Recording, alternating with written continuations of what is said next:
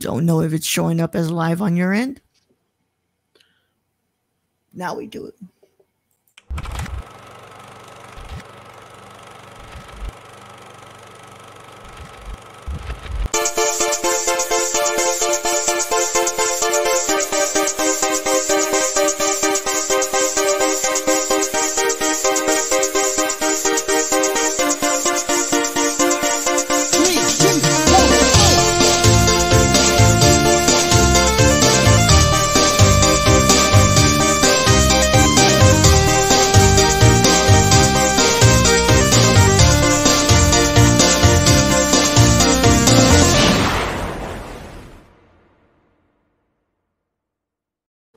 Welcome, everybody, to the Impaired Files number 17 with the Nerdy Chicano. Today is a wonderful, wonderful Friday night, and it is another day in quarantine, another day as we wait for electoral election results.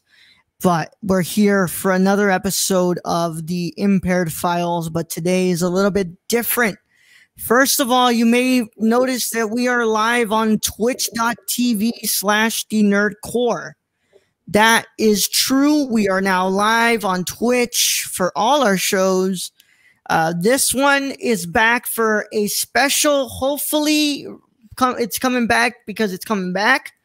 But today it's back for one night as of right now, because we hit our goal over at beforeIleavefilm.com to get funded, and one of our many goals was that I would fast track an episode that I think a lot of you were looking forward to, and that is my Impaired Files episode.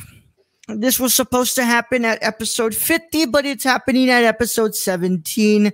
And I know what you're saying. Wait, it was supposed to be Brad at 49, Raúl at 50, and then somebody after 50, whatever. But it seems that the stars were aligned because we got funded, and I said, you know what, we're going to fast track this because we're here to do the thing known as an interview.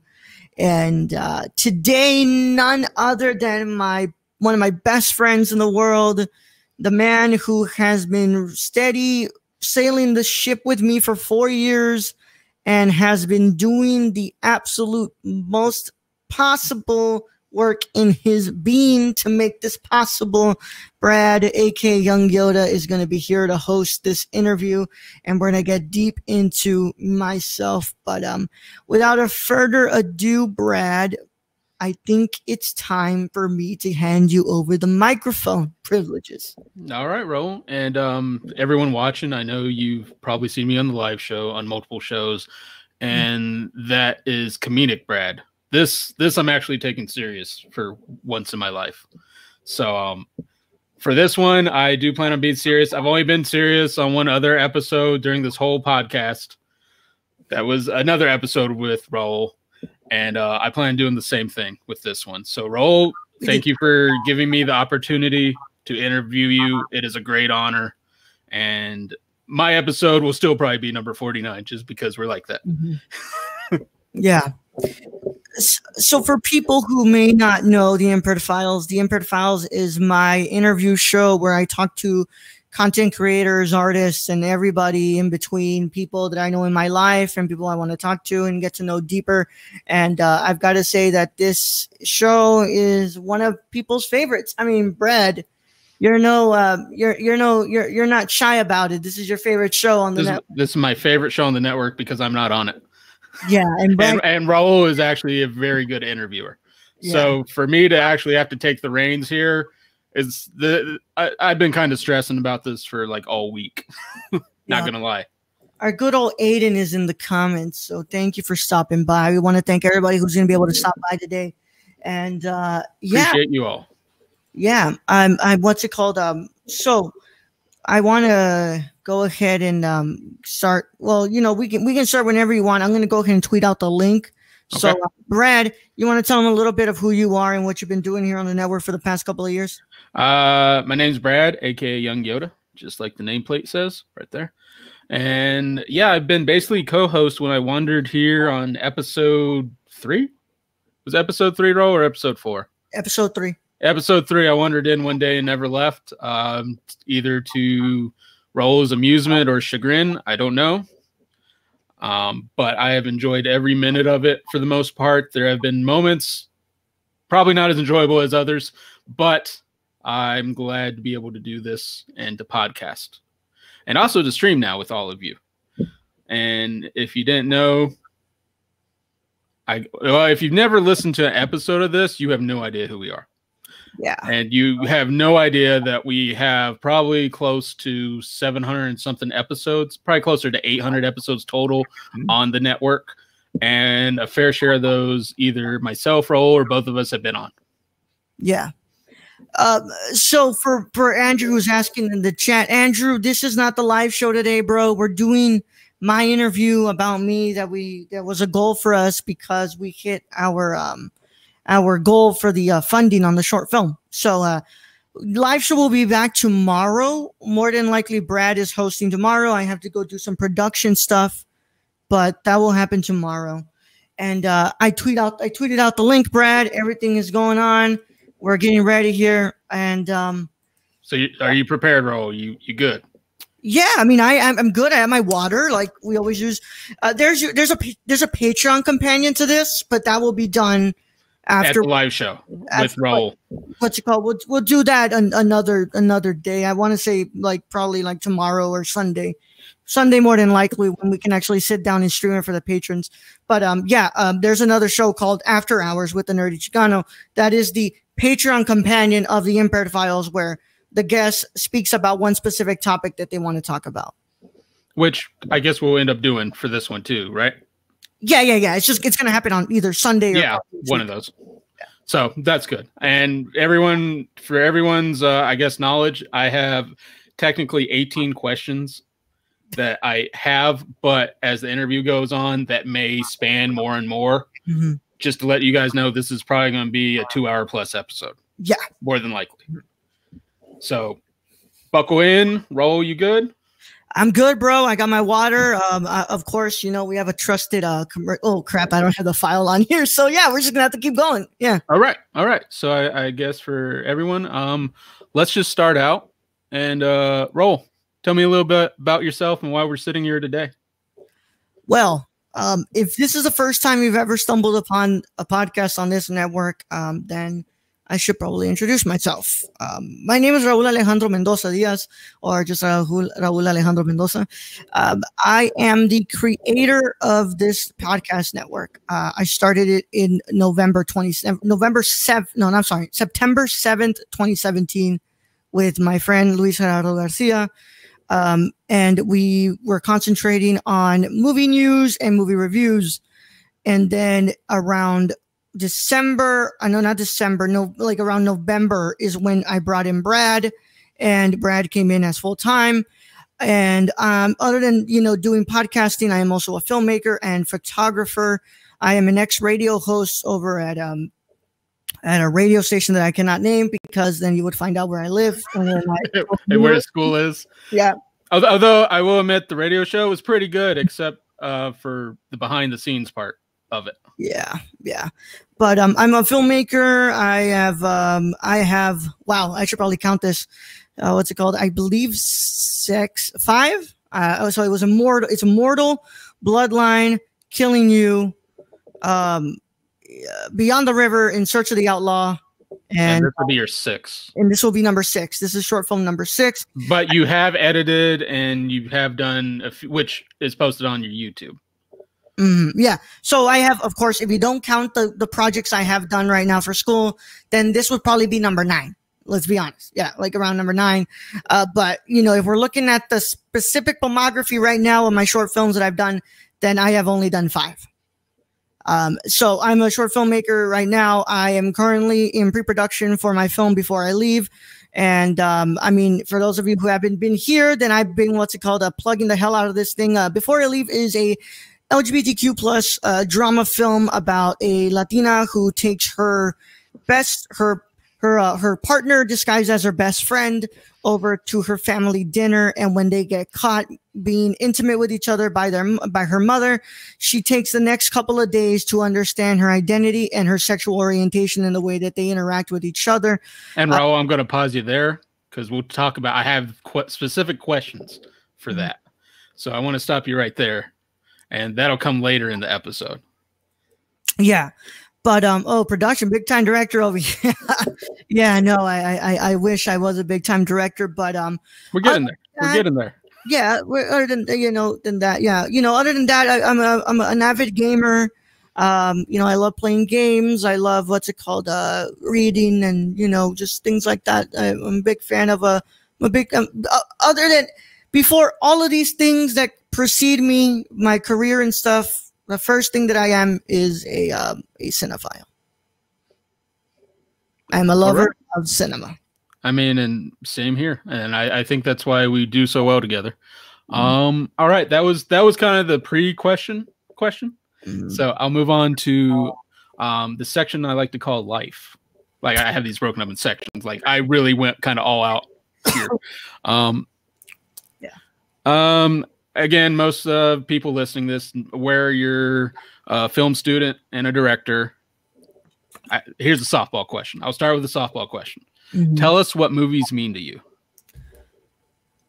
Movies mean everything. I mean, as you heard it right now, before I am a podcaster, before I am a director, before I am a writer, before I am a cinematographer, it doesn't matter. I am a cinephile. And before that, I am Latino. But right now, in the talks of my career and everything that I've gone through with it and everything, I am a cinephile. Movies were there for me when I was unaware of what I wanted to do with my life, and movies were there for me at a young age to teach me about the magic of art. And movies at times are my escape. But at times, they're also the lessons that we need to learn about humanity and life in general. And what are some of the main movies you would suggest for people that have truly affected you? The first one that comes to my mind, because we literally just watched it this week, 1988's Cinema Paradiso, directed by Giuseppe Tornatore. With that one as well, I also think about Spike Jonze' Her. Michael Gondry's Eternal Sunshine of the Spotless Mind, Andrei Tarkovsky's Stalker, 2001: A Space Odyssey from Stanley Kubrick, and I'll go to the first movie that ever affected me, even though I'm not an avid lover of this company, but I will go back to Bambi. Yeah, agreed. Very, very good movies. I think quite a few of them we've watched together. Yeah. Watched together. Moving on to my next question. People may or may not be aware of this, but you're also disabled. Not really a secret. You're pretty open with that, but I would personally like to know how this has affected you throughout your life, including that of being a film director. Yeah. Being disabled, I mean, it's literally in the title of the show, The Impaired Files. It's The Impaired for a reason. Like I said, it's not really a secret. It's not a secret, guys. It's what I always talk about it. So, my disability has been a part of me for a really, really long time. For a while, I had to, not make a big deal of it because I didn't understand the help that I could receive because I was disabled. But the way it's affected my life, I mean, it's affected the way I work. It's affected the way that I live. It definitely affected the way that I interacted with people. It was a thing that I got bullied for a lot in school. Especially in middle school through high school, not really in college, really just what's called middle school through high school. It was something that, people could latch on to, to what's it called, to tease about, or really just to make fun of me about. Whereas in film, That's an interesting question that you bring because, art and life are two very different things either way, even though they can interact in one and the same. Because there's not a lot of people like me in the industry, I was kind of walking into this career path of mine that I want to take really weird because I'm like, okay, so you have a guy who can barely see out of his eyes who wants to basically look through the viewfinder of a camera most of the time and wants to visualize a scene and be able to, put a camera in focus and stuff like that, and basically command a whole set. And it's kind of odd because usually when people hear that you're disabled, automatically your mind goes somewhere and like thinking that, oh, there is specific limitations with this creative person, even though as much as you all would like to say that, no, I don't think about it like that. I don't think about disabled people like that. It's a thought that goes through everybody's minds. And it's because of the way that we've been brought up in our very ableist society. So it's very odd when I think about, wanting to be a film director and being disabled. But I know that if I were to get to the point I want to get to, that I would be breaking some barriers as a disabled filmmaker. And do you find that in, I guess, your film school and all that, do you find like stigmas attached to that? Or is it just something so new that people just don't know how to kind of work with it? I actually have to bring up a story. So I'm with one of my mentors and it was something really silly. Like, he was telling me, it was kind of like a joke, but it was something that I looked at it. I was like, oh, this guy really doesn't think about my disability at all. It's like, when I was in my TV production class, I had my cane and I was walking around the studio with it. And my mentor said to me, I told him, I show him my pictures and I kind of tell him the joke that I tell everybody. Wouldn't think that I said, you wouldn't think that a disabled person could take a picture like this, right? And he was like, no, of course you can. I mean, you've got a viewfinder that you can focus. And I was like, at that time, the funny thing about that story is because I didn't know that my viewfinder was out of focus. I always thought that it was just my eyes. I was like, oh crap, I guess you can't really make the viewfinder that well. Little to know that I kept scrolling the thing and I was like, oh crap, my viewfinder, you can actually see clearly out of the viewfinder. I was like, okay, thanks, man.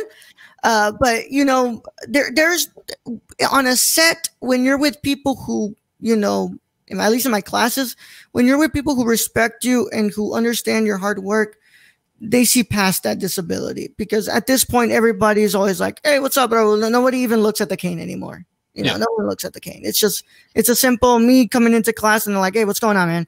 And it's like, oh, nothing about the cane, Just basically get into work. Yeah, you're basically going in, once you go. But one of the fun things is like, even when, the only time they'll notice the cane is when I, play around with them and I joke around that I'm going to hit them if they keep, talking back to me like that or something, like, yeah, I can use this cane for something else. But, wow. At first I will say that people did look at me a lot, especially with my classmates that I have right now, the ones that I've been with since for like 2-3 semesters now. They saw the cane and they obviously reacted a certain way to the cane, but it was after a while, like, they just forgot that it was there and they were just like, yeah, this guy kind of just works kind of like us. There's just a specific limitation to him. Just don't turn off the lights. But, in the work that Luis is in the chat, in the work that Luis and ourselves are pursuing, the lights have to be off at most of the time in the studio. So, yeah. So when you were suggesting you would hit people with your canes, are you more of a Stanley Kubrick kind of director? No, not at all. That's always something that we discuss on the show. We're always like on the main show. We're like, everybody's always like, oh, this guy is the new Stanley. This is the new Stanley. And they're like, the real thing is that the industry will never allow for someone like that ever again. No. You get canceled real quick. They actually have HR departments now. Yeah, we actually have HR departments who don't care about the notoriety status of your what's it called of your director title, Yeah. But yeah, it's Yeah, no, I'm not a stand. I'm a very communicative director. At least I would like to think so. I don't like to not talk to my cast and crew. Like I say hi to everybody. I make sure I talk with everybody. And that's something that, even though right now my crew size are pretty small and minimal, and it's people that I know, people I talk to a lot, even if when I get to the point where I get to be in a large crew, I would still like to say hi to everybody. I think that's the most respectful thing to do, especially if you're working with them. Yeah, because well, filmmaking is it's a team based, what's it called, work. If everybody's not comfortable with each other, we're not gonna work well.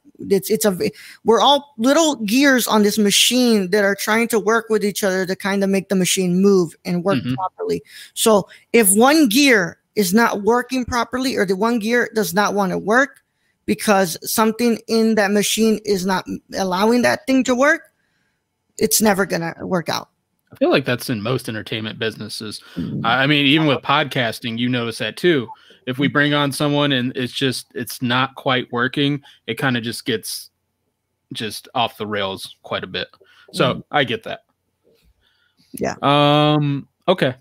So my third question in the life category, yes, I have categories, is a bit of a heavier topic. So just to warn you, and you said you're up, my friend. Talk about anything. So it's raw, it's unfiltered, everything gets brought up. Usually when I start these episodes, I tell them, hey, if there's something that I'm asking and you don't feel comfortable answering, we'll go ahead and move past it. You just tell me. In my case, we're gonna go with the flow. We're gonna go. All right. Wait without in here. So let's go ahead and discuss, because you have brought this up many podcast episodes, many times to me through the years. Let's discuss your mental health and just what effect it has had on you throughout everything, really. And also, if you will broach this topic, will you ever broach this topic in future films or screenwritings that you'll do? I think that you might see a little bit of it in before I leave.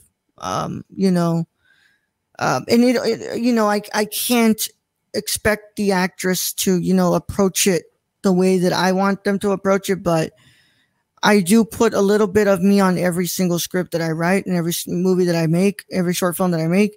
And I think that there's a little bit of it in what's it called before I leave.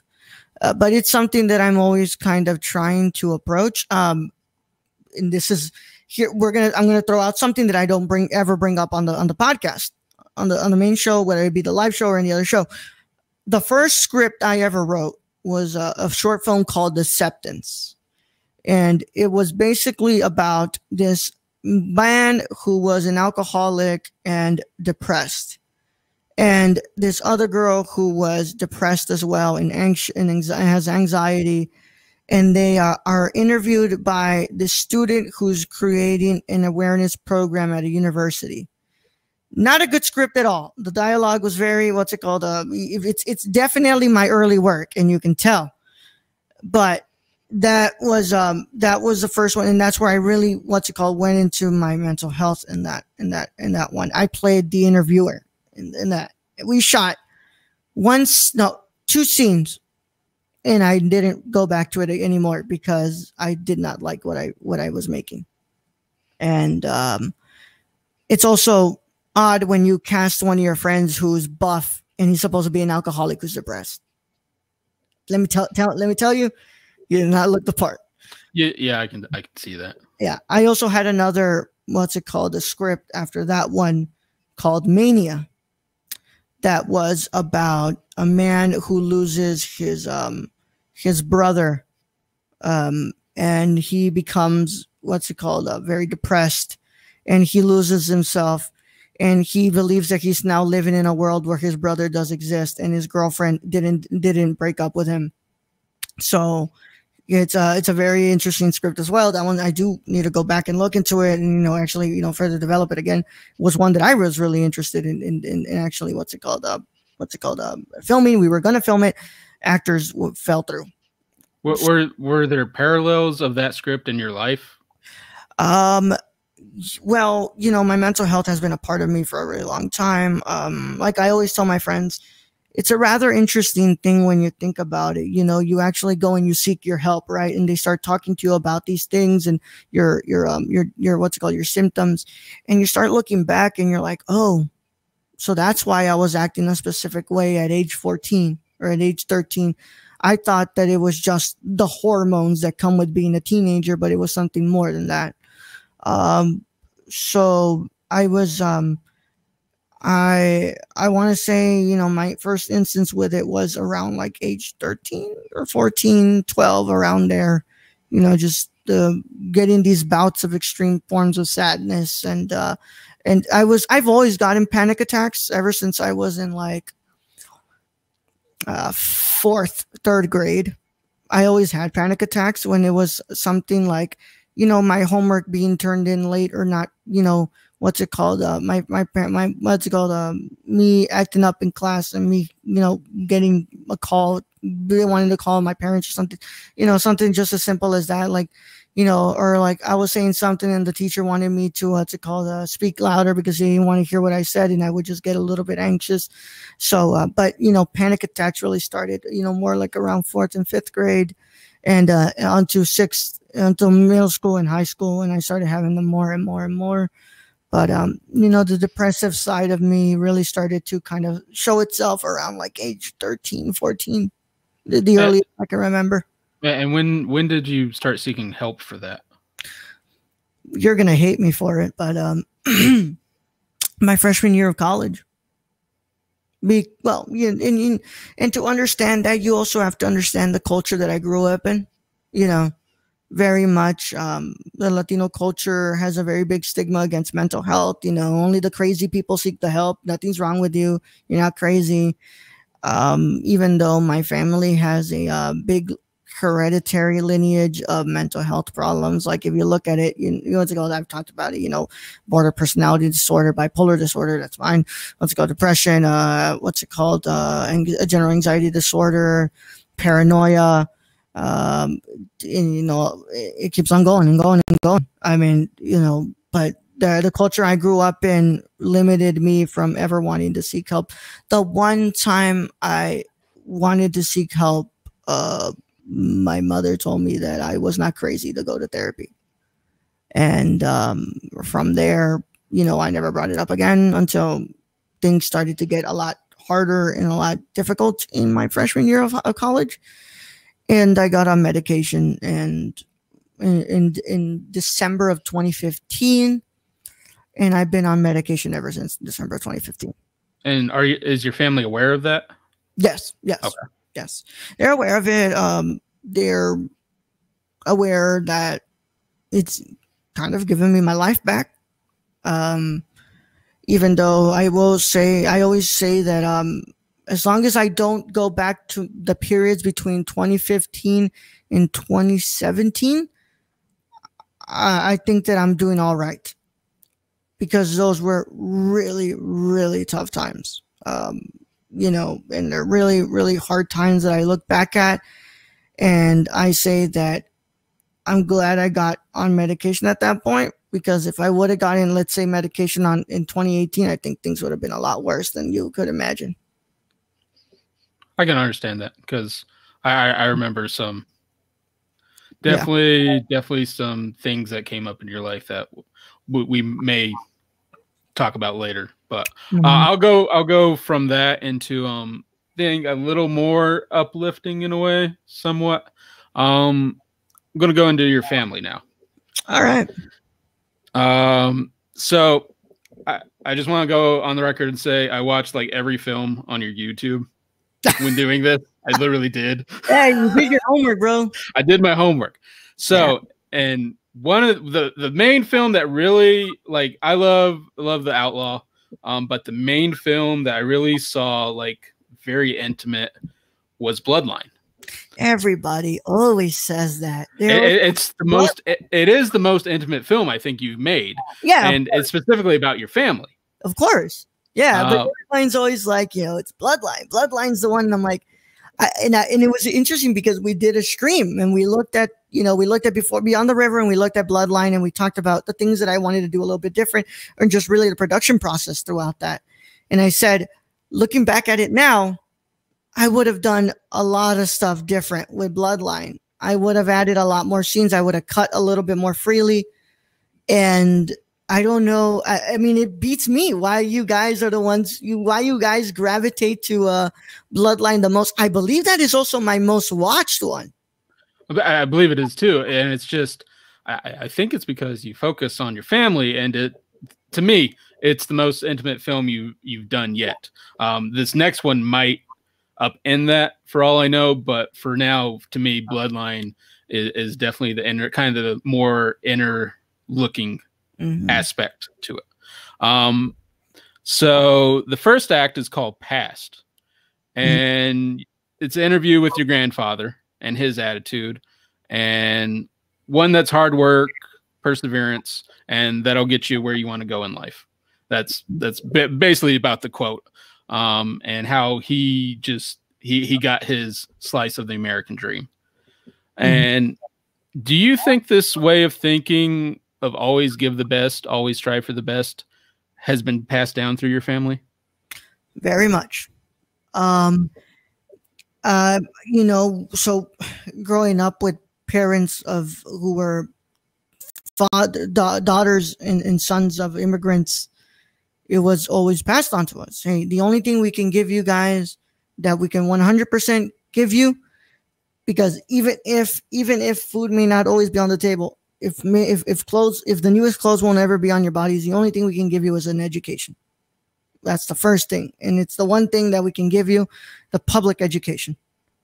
You know, college, we'll see, you know, but, you know, public education, we can give you that. And it was always that my mother viewed us as these warriors who didn't matter how hard things got in school, we were always giving our 100% at it. And because of that, we reaped our benefits from it. And we got the grades that the grades that we wanted, because we tried really hard and we pushed ourselves to make sure that we got that. Of course, our mother had kids who were pretty much nerds. You know, we loved the history, we loved science, we loved math. Not really. Math never was a love of mine. Science, chemistry, and all that was really a big love of mine. It influenced the way that I, you know, ended up, majoring my first year of college. But, you know, history, English, writing, huge love. I mean, my big brother's a big fan of reading. And did your mother treat basically all her sons the same in that aspect? Mm-hmm.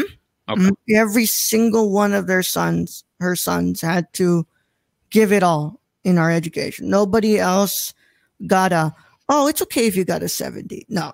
So Eric being the baby didn't affect that. Okay. No, at all. Eric got the same treatment as all of us in that roof got when it came to us trying at school. Because Brad, you have to look at it at what it is to be, you know, you have these people, you know, you have my mom, my dad, an immigrant, my mom, here, who's a daughter of an immigrant, who saw what her family had to go through. And she knew that the way to get to where she could be successful in this life had to be through an education. And she had to make sure that we at least finished the bachelor's degree, because that would be the way that we could at least live in this country comfortably.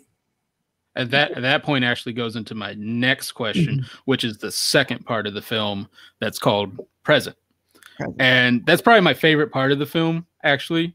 And that's the interview with your Aunt Virginia de la Garza, and just her recounting her childhood and just picking, I believe it was cherries with her mother, and just those experiences she had, and how she wanted her daughter to go to college so she wouldn't have to have those same kind of hardworking experiences. Can you talk more on this emphasis within the Latino community of the pursuit of higher education like college? Yep. I mean, so that is no hyperbole, my friends. It was very normal for children if they could not go to school, that they had to work the fields with their parents. I mean, they picked cherries, they picked any, what's it called, sort of a vegetable fruit that could be picked off the ground. I mean, it happens now. I mean, you look at those tomatoes, guess who picked those tomatoes? It's probably a Latino. And, you know, if they could not afford the school, if they could not afford to send their children to school, that's what they had to do. And for some of them, they could even go to school, but they still had to do that work. Mm-hmm. So, you know, that was very much what my aunt had to do. And a lot of my aunts, you know, they were like, okay, especially in summers, you know, you would think, oh, what's it called?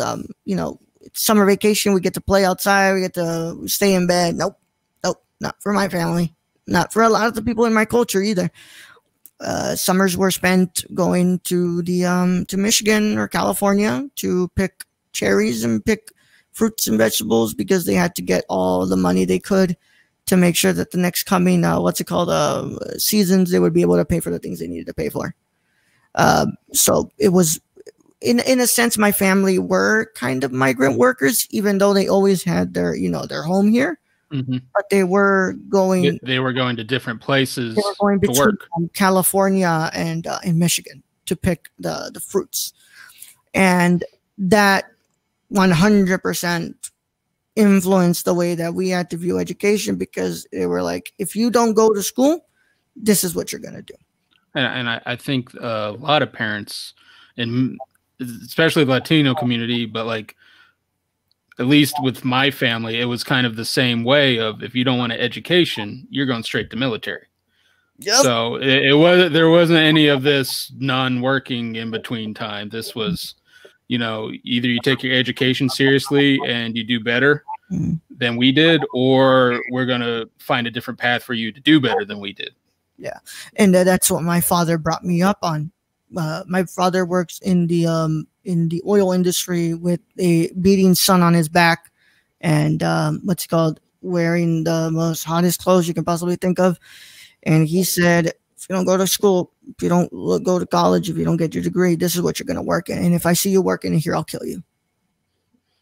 Metaphorically, but I'm pretty metaphorically, but maybe not. Let's be real. What he would probably do is influence the boss to fire me, and so that I could go finish school. But but then again, I'm pretty sure he whooped my ass. But he said, if I see you here, I better not see you here. We have the same father. I always think that I could do a lot of things to disappoint my father, but I think that doing what he works, I think that would be the biggest disappointment I could ever give him. Because he wants better for you. He wants better for me. And from that, we'll go to the third and final act of Bloodlines, and that's Future.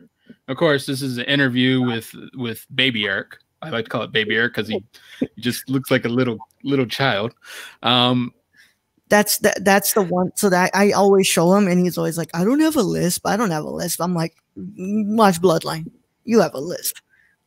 Come on, Eric. You have a slight lisp. It's nothing bad. It's just what you have. Ain't nothing wrong with it. Yeah. And a main part of his interview, most of it, is the discussion of motivation.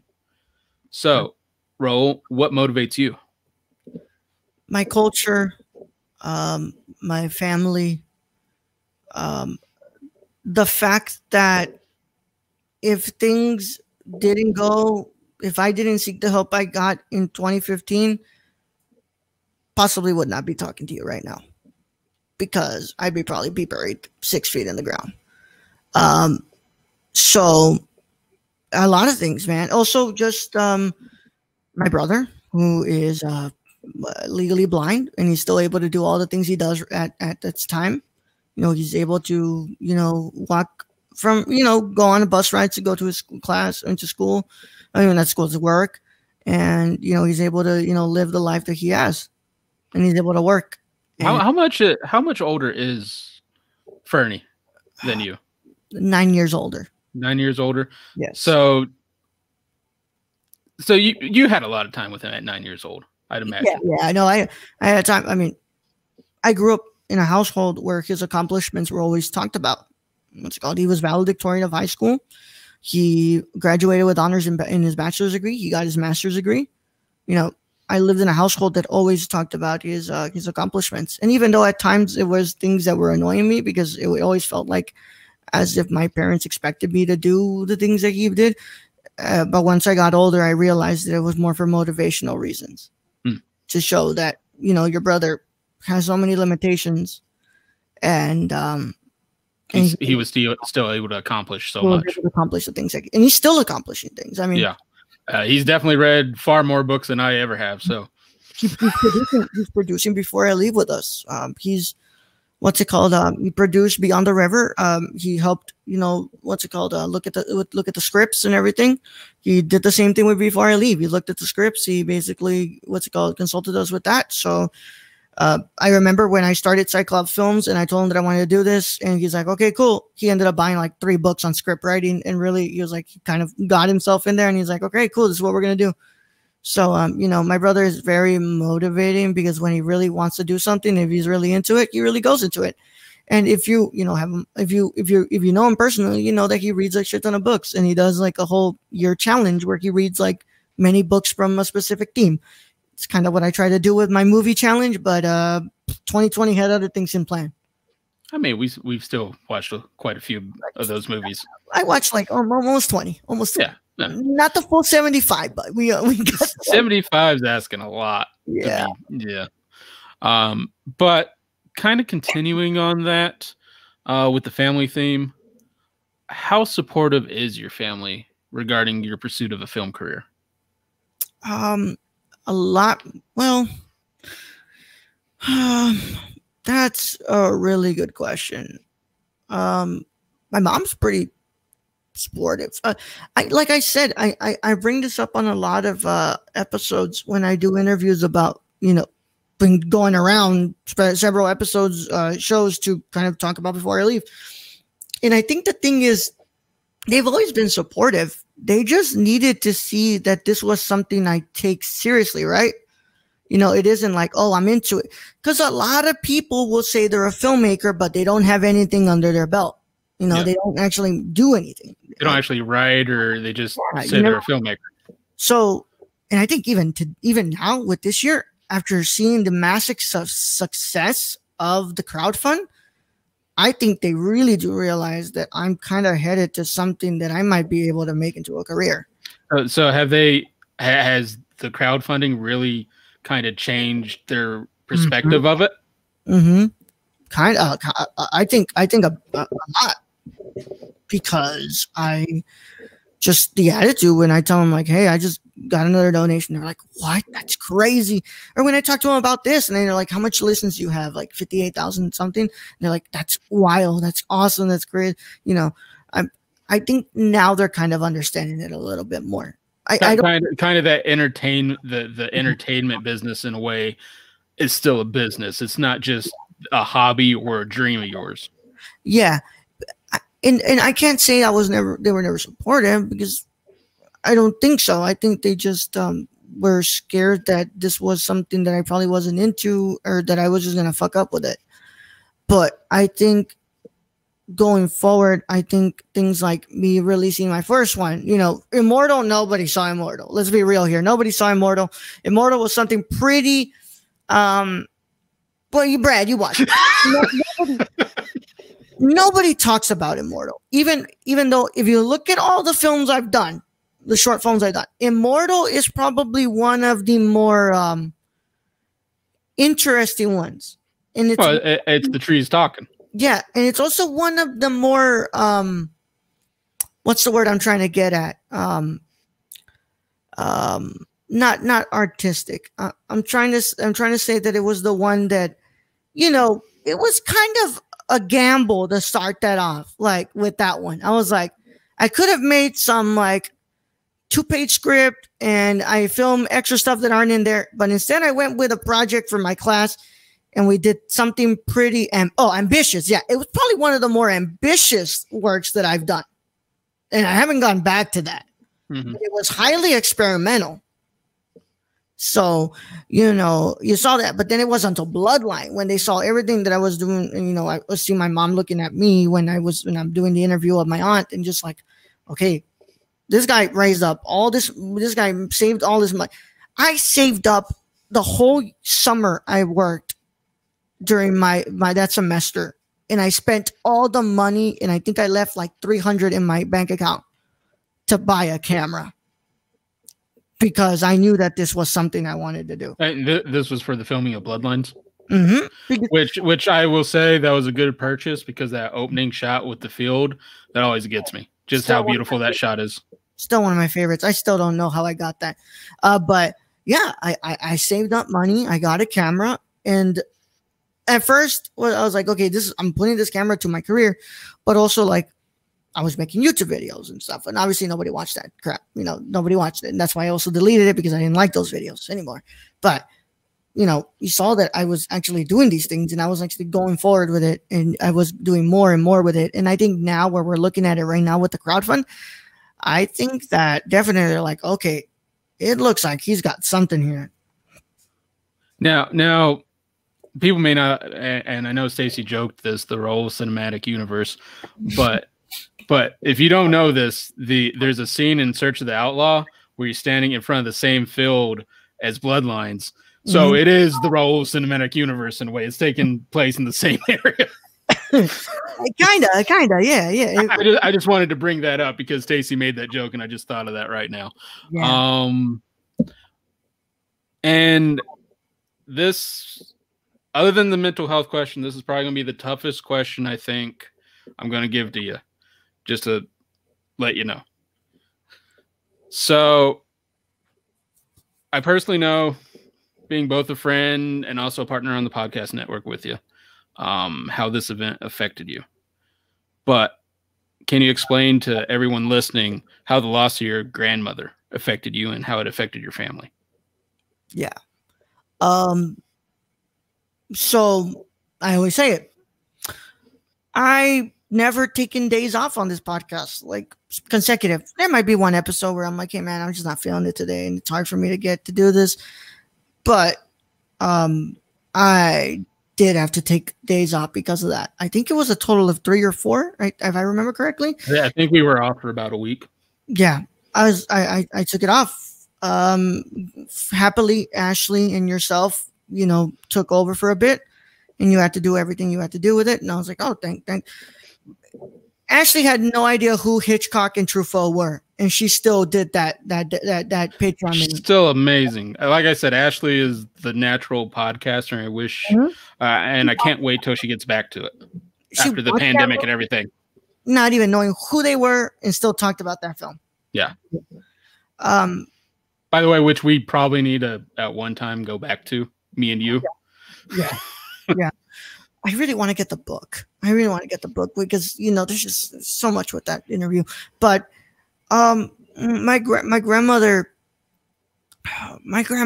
raised us.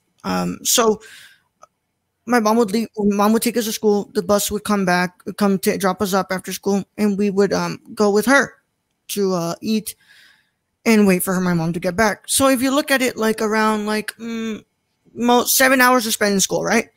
I want to say like 2 hours that we spent at the house to get ready to go to school, and then she comes back by like around 5 something.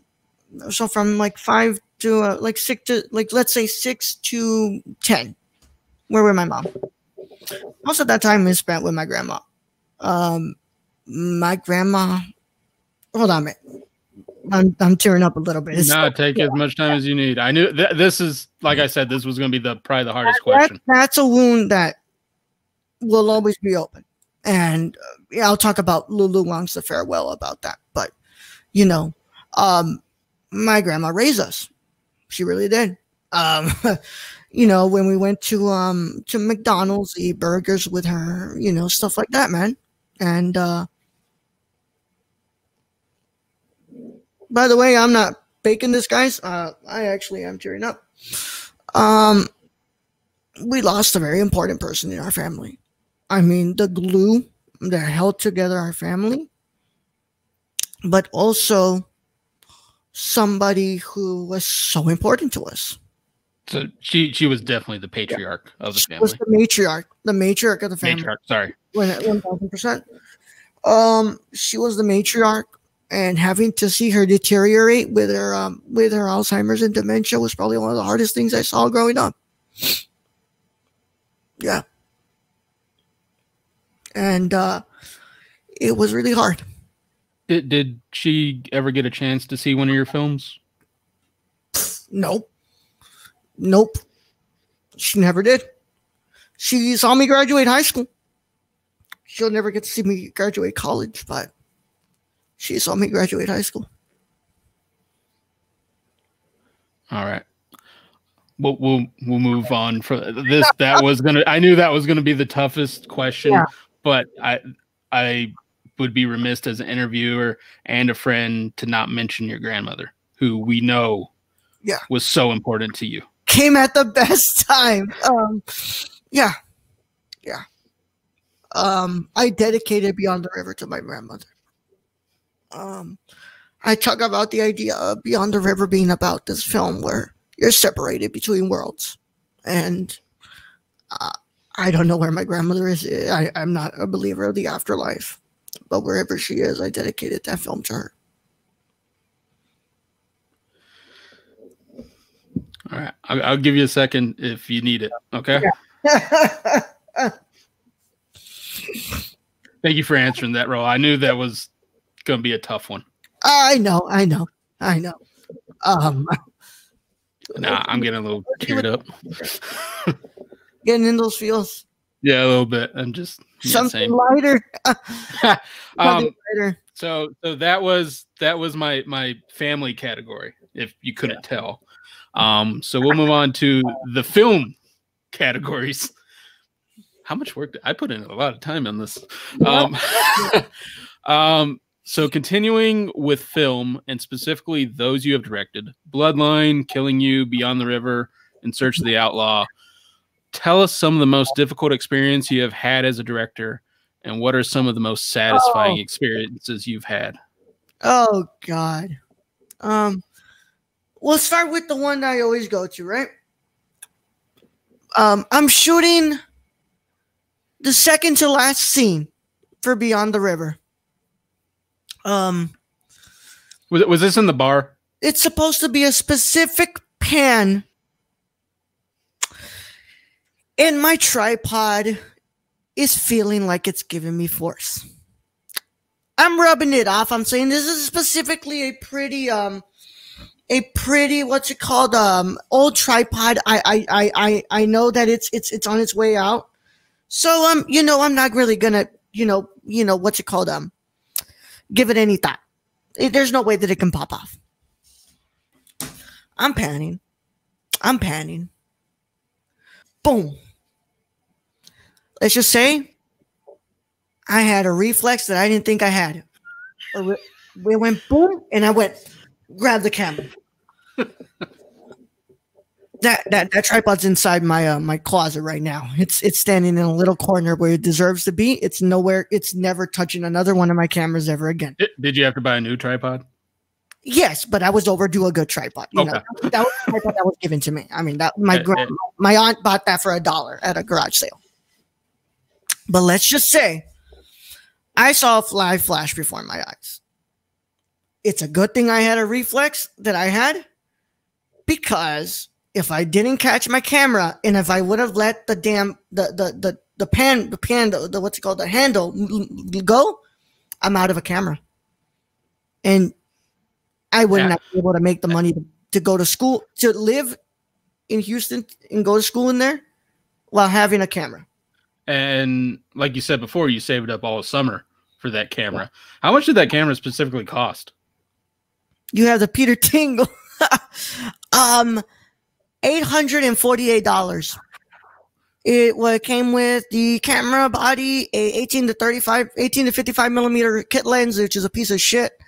A 32 gigabyte SD card that I don't have anymore because my radio station kept it and they lost it, and a Rode Video Mic Go, which is a piece of shit. But with my experience with audio, I was able to use that piece of shit audio and make something out of it. Mm-hmm. But let's just say $848 to raise again while having to live in another city with $300. Even though I had a meal plan, I had a place to stay and stuff. Still, $300. It wouldn't have been possible. And I under another one. I always say this. It was until right now. Before I leave, will be the first film I make with an actual crew. So the previous films you've done has just been you behind the camera. That's it. Beyond the River was supposed to be the first one I did with the crew, and everybody kind of dropped out. And and of course, you know, I had 2 films that I was supposed to do in what's it called? In my last semester. Didn't happen because of the pandemic. I have a documentary that I shot with a crew, but I don't have the video file for that. And I don't think I'm going to get the video file. The guy and I haven't talked in a long time, and I'm not going to get my file. And I want it for my reel because I did a really good job as a DP. But there's no reel. But Before I Leave will be the first film I ever do with a crew. And I mean, but you know, had that camera dropped, and because this was when we were doing the podcast, I've seen you been very good at crowdfunding when it came to the broken computer and to now a whole film. Yeah. So I have no doubts you probably could have raised with the help of Nikki and the rest. I think that it would have been at least another year or a half until we actually got a new camera. But you know, I'm glad that I got it. It's fell or before after 2 more times. Fell when I was doing the shoot for The Outlaw. But it fell on the grass and it didn't do anything to it. Okay. Fell at the beach for another project I was doing for class because the wind was really strong. Only thing that fucked up is a little button in the back that I actually have to dig my nails in to pull out when I plug it in. But the good thing is that button doesn't really do much. Okay. But working with no crew is probably one of the hardest things you have to do in a work that is very team based. Me having to be my own DP, my camera op, my director, my script supervisor, my everything. Me having to be everything is probably one of the hardest things, and I refuse to go back to that unless it's something as easy as, you know, not as easy, but as not constraining as In Search of the Outlaw. Like I did that one on my own. I could do that one on my own. Yeah. But something like Before I Leave, Beyond the River, I couldn't do those on my own. And I think that it reflected on how I did with Beyond the River because I didn't have a crew. So would you say that's your most satisfying experiences? Are the ones that you were able to do on your own and came out well, or? Okay. And also, one that I will talk about that I didn't, what's it called? I don't think I really talk about much. One of my most satisfying experiences is the amount of people that I meet that are really into what I do and are what's it called? Are willing to help me out with it. In that second to last scene, Beyond the River, we needed extras. And when I got there, I completely forgot that we needed extras. I see these 2 people sitting down on a table. They're on their Mac, they're on their computer, they're drinking coffee and tea. And I just go up to them like, hey, this is who I am. My name is Raúl. I'm a filmmaker. I'm making a film, and this is our story. I need 2 extras. All you need to do is to get up. You say, hey, I haven't seen you in a long time, and that's it. And you just sit back down. So that's all you got to do. And they were supposed to leave. And they said yes. We ended up doing 3 takes of that. I sent them off on their own. And I have not heard from them since. But that was one of my most satisfying, is the fact that I got somebody to help me out. One of my most satisfying right now, definitely raising $4,000 for this film. I think you mean more, but you know, yeah. $4,000, 5,200, some fucking something, and some change. Yeah. Yeah. Well, thank you for those experiences. So continuing in the film category, for a lot of directors, the Coen brothers, Akira Kurosawa, Andrei Tarkovsky, nature is such a major focus in their films. Having watched your films, I also see this focus, be it The Park and Beyond the River, The Trees and Immortal, the films in Bloodline, and even in Water and Calm Feelings, which you edited. Yeah. What does nature mean to you, and what is its importance, in your opinion, in film? That's so interesting. Because, and I'm glad that you brought it up because I would not, what's it called? I didn't think somebody paid attention that much to what I do here. Nature, if we look at the teachings of Jean-Pierre Rousseau, the philosopher Rousseau, nature is the original land of man. That is where man is completely uncorrupted by the world and is what's it called? And it is where man is pure. There is nothing to influence man in nature. It's just him in his most natural state. And it also, nature, when it came to, indigenous populations, nature was a very big thing as well.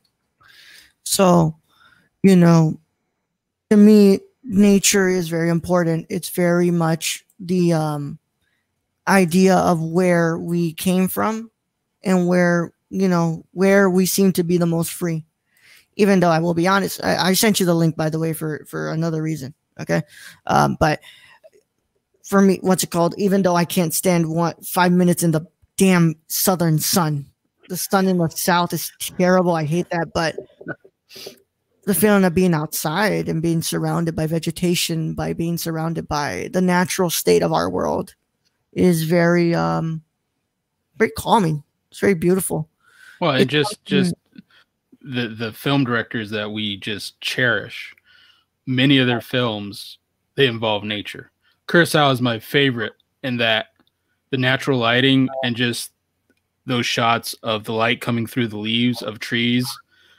I mean, to me, it doesn't get much better. Yeah. Also, you don't really have to direct. You don't have to direct nature. You don't have to tell them how to stand. You don't have to tell them how to rustle. You can point the camera for an hour straight, and you can point a camera for the duration of your battery and your duration of your SD card. Somewhere in there, you'll have enough that you see some true beauty, and you don't have to really, create that beauty. It's there. It's been there since the creation of this planet. I do got to say, I think Tarkovsky probably did command nature in some of those. Yeah, for sure. Yeah. It's called, for water and calm feelings, like even though I edited that, but I wanted to concentrate on like calming feeling of water and how beautiful it is and how reflective it is, but how soothing it can be. Just looking at it and you're like, wow. It's so. Oh no, you totally hit that in that. So I commend that one. So last question in the film category. In Search of the Outlaw, that's probably my favorite from you so far. Yeah. So you got one coming up to, I mean, I've said this before. I absolutely just love the shots in that, just the silent movie film of it, the Luis just smoking a cigarette. I mean, I don't know. Like you got man candy on there. So yeah. Pretty good job with it. Right? Yeah, he definitely plays the part of a gunslinger. Yeah. And my question being, will you expand this short film? And if so, can you give us some ideas you've had that you may make it into a future script/film? Possibly, yeah. What's it called? Be honest with you, Alex reached out to me and he was like, I really like this. I think we can expand on this. Alex, who is Alex Flores, who's my producing and writing partner. He's also the guy that edits a lot of my stuff. He edited Beyond the River. He's editing Before I Leave. And he's doing most of the other projects that I do, except for the ones I do for class. But yeah, he's like, hey, we can expand on this.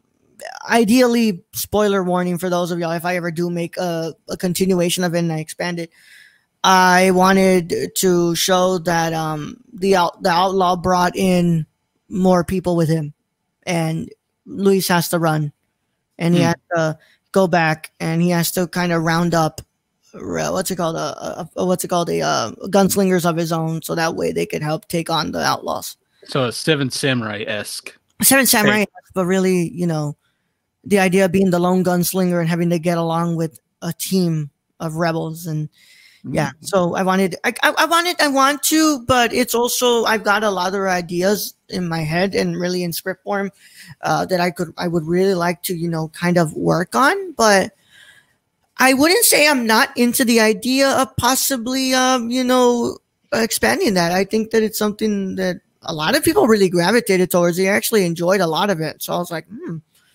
we'll see what we can do. All right. Cool. That makes my heart happy. Yeah. You were a big fan of the steadiness of those shots, bro. Yeah, I really was. Like, because if you look at your previous films, you don't have quite that steadiness. And like Beyond the River, you would have, and this is something I kind of like in some of your films, is how it would go out of focus and then come back in. Like in the bar scene, you had a lot of shots that would go out of focus, come back in.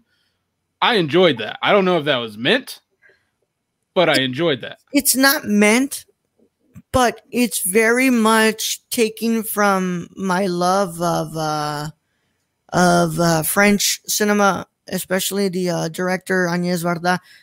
I always kind of want to give a documentarian feel to the films. I think that a lot of the films that I make are things that we experience in real life. So if you look at it through the eyes of being of a documentary, I think it's interesting. I wouldn't say outright that all my narrative work are documentaries, because they're not. But if I can bring that feeling where I'm literally taking the viewer into where I'm at, I think that it provides a really interesting scope. Very cool. Yeah. All right. Now, gone through the film.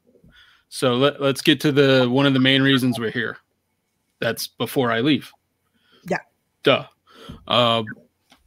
So why did you go the crowdfunding route?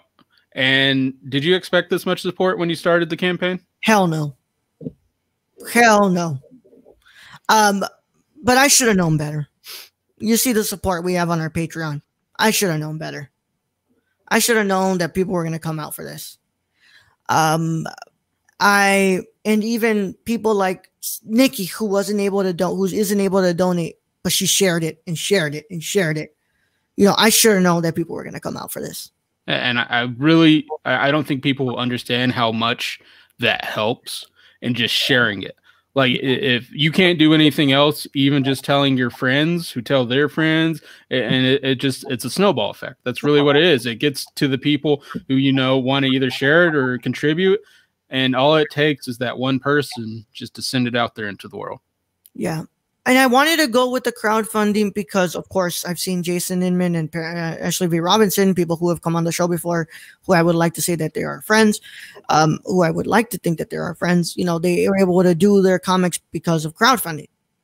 I could have, my professor was like, my professor said, who was going to do this independence, who is sponsoring the independent study, we're doing it. He was like, okay, we can do the pre-production. And we can somehow take this to be able to get a grant so you can actually get a budget to make this. And I outright said, no, ma'am, I'm thinking about doing a crowdfund. I want to make this right now. If it's not right now, I'm not gonna be able to do this. I have to do it right now. Obviously I'm doing something smart as well, as I'm filming the scenes with the least amount of people right now. Yeah. This month. And then in spring, we'll come back for the scene with a bunch of people. But I say it every single time we're on the live show, and I say it every single time we're on the main show. This network is created by people, and it's for people. All people. Yeah, all people. Let's go. You look at our Instagram bio. The Nerdcore is a podcast network made of diverse people and minds that present views on the entertainment industry. I care about people more than company. That's not to say that I wouldn't like to be sponsored by companies. I would like to, but when I'm sponsored by people and when people back me, I have a creative freedom to that. And those people can outright tell me they believe in my creative vision and they believe in the project. I've gotten a lot of people who are like, when I tell them, thank you so much for donating. I don't know why you would donate, but and what's the one thing they say? I believe in your project. I believe in the vision you have for this project. I wanted to go with the crowdfunding because I knew that it would take months for me to find a company that could give me the money to make this. But I never believed that I was going to take days to find people who wanted to back this. So to me, it feels a more satisfactory to know that this project is backed by people and not a corporate entity. Who they have a hand in the cookie jar in a way, and they could try and bend you to what they want to do. Yeah. So that's got to be a good feeling of that freedom, which we've always said with this podcast, it's our baby. I mean, and we're not owned by anyone, so we can literally say whatever we want. Yeah. I don't want anybody to limit what we can say. I don't want people to change the things that we want to do, because that's when we're being dishonest and we're going against the very fabric of why we made this. Because I saw there was not a lot of people, there was not a lot of Latinos who were making podcasts. There was not a lot of, black folk who were on podcasts. I said, hey, I'm going to make a network. I'm going to do me and Luis first. And then if I can bring a bunch of people on of different creeds and colors and sexual orientations and religions, I can do that. And I can bring it. And just different genders and sexualities. I can bring them in here and I can give them a spot, because not a lot of people are given the spot. And and it's amazing how just being open and honest about that and being welcoming, having a welcoming nature for this podcast that we do, you do get those people. You get those people come in to interact, to chat of all kinds of walk of life, just because we're so open to them. Yeah.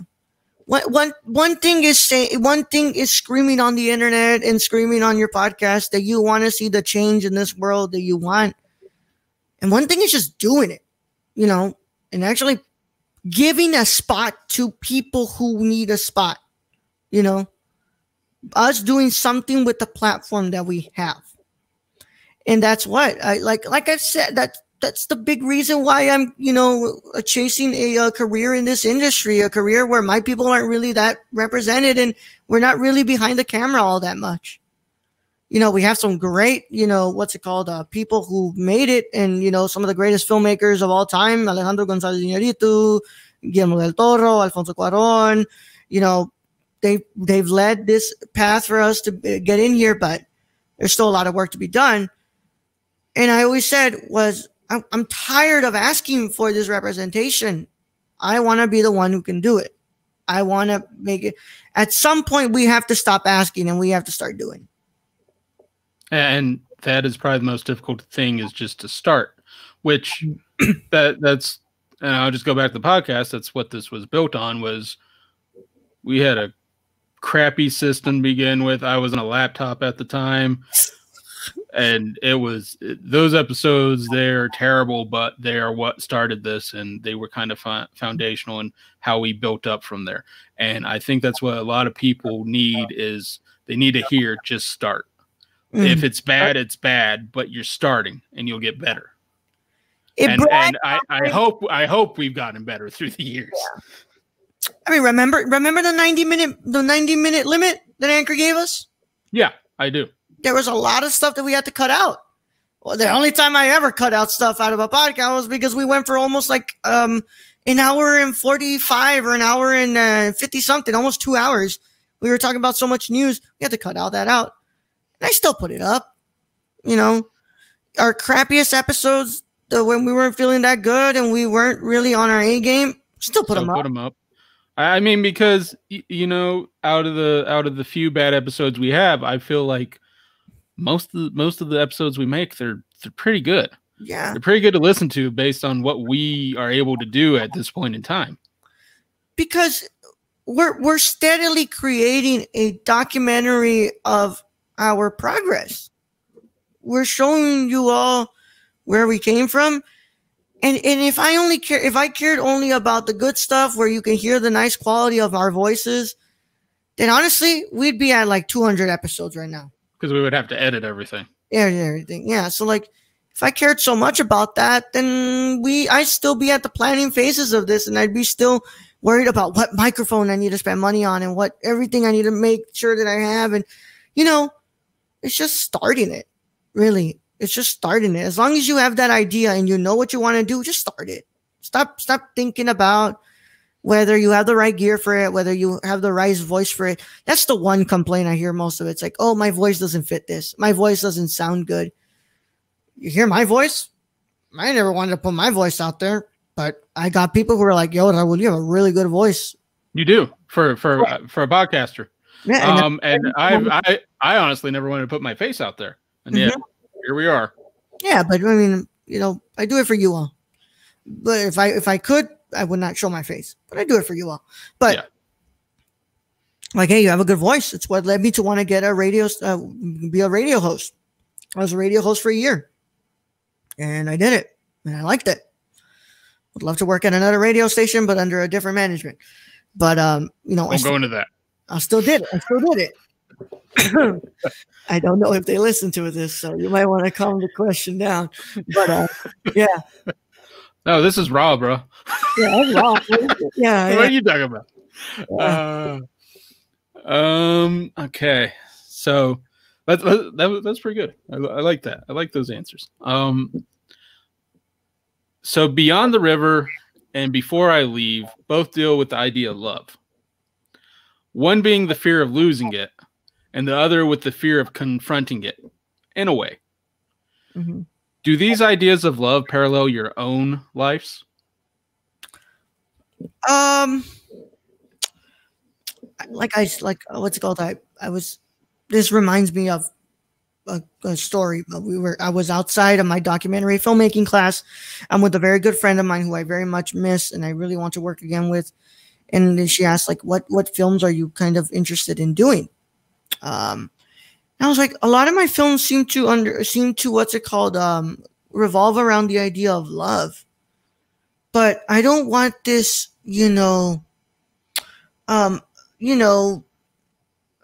rom-com bullshit. I don't want this beautiful. Even if you got direct Ryan Reynolds? Yeah. I was like, I don't want this, like it's always beautiful. Nothing's ever wrong bullshit. I think that's so fake. Love hurts. Love fucking hurts sometimes. You have fights that you don't want to have. There's some times that it doesn't work out. And there's some times that you lose that love. And there's some times where you can't actually show that love because of what people might think and what people are going to say. But it doesn't really parallel my life because what's it called? I am very much. I've said it before. I'll say it again. I've talked about it on the podcast many times. I've never had a girlfriend. I've never had sex. I've never done a lot of things in my life. But I analyze a lot. I analyze people a lot. I think about people and what makes us us. And I think one of the most natural feelings we can have in our body is to love one another, and not even in a relationship form, in a friendship form. As a brother and a sister, as a brother and brothers and sisters, the most natural feeling we could have is love. Good answer. Wow. Yeah. Now, is there a film in particular? Because you were like the cinematic expert in a lot of things to me. Is there a film in particular that best shows love, in your opinion? Eternal Sunshine of the Spotless Mind. Why is that? It shows that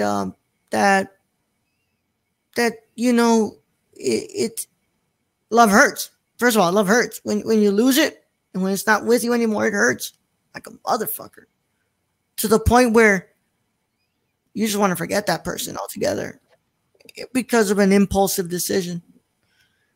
But also, spoiler warning for the film, you always end up coming back to the person.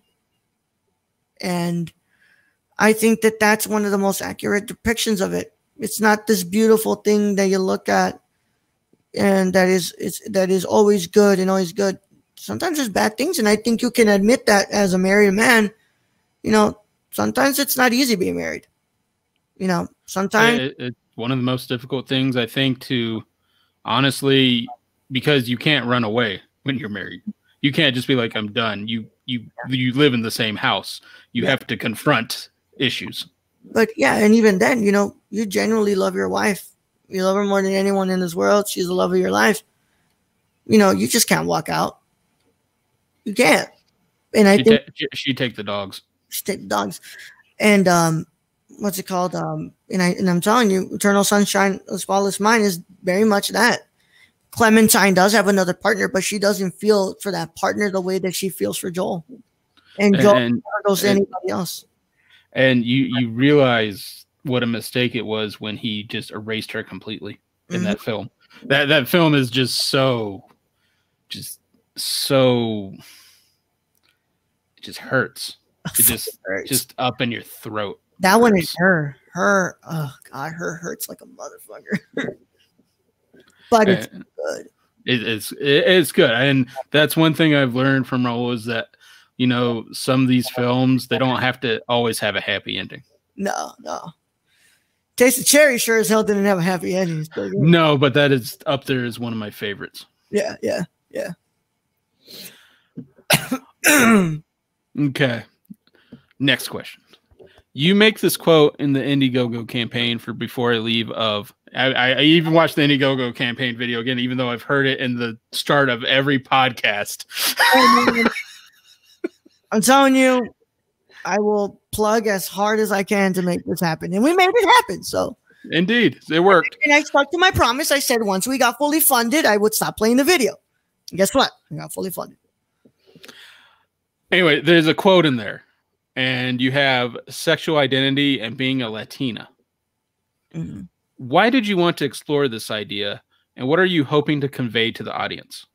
I wanted to explore it because it's a very big thing about our culture.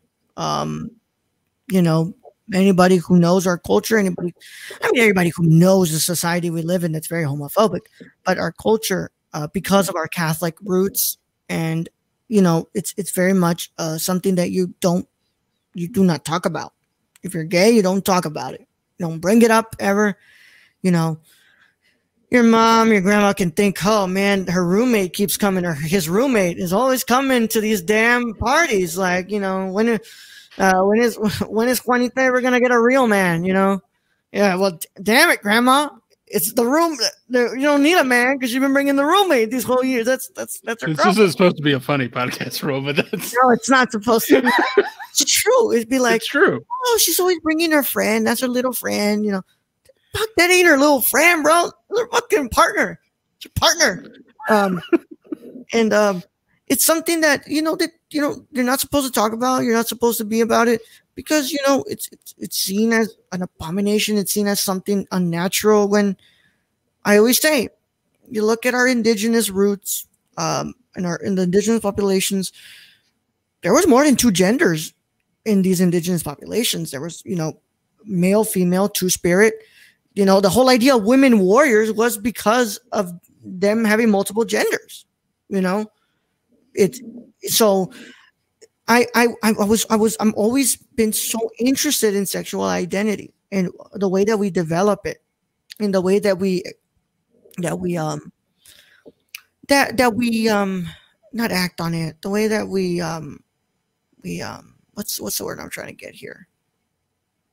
The way that we show it, the way that we approach it. And that's always been so interesting to me because, of course, you and I, some of our best friends are gay. And, let's go, Ashley. Ashley's gay. She has a wife, and when she told me about, how it was growing up and having to talk about that and her being gay, for a while they were like, oh, it's a phase, it's a phase, it's a phase. It's not a fucking phase. That's who she is. So she is. She has a loving wife. She has a great wife. And, the other person wants to go, Alex, fuck, Alex ain't got a girlfriend or anything, but, hey, Alex is living it up in here.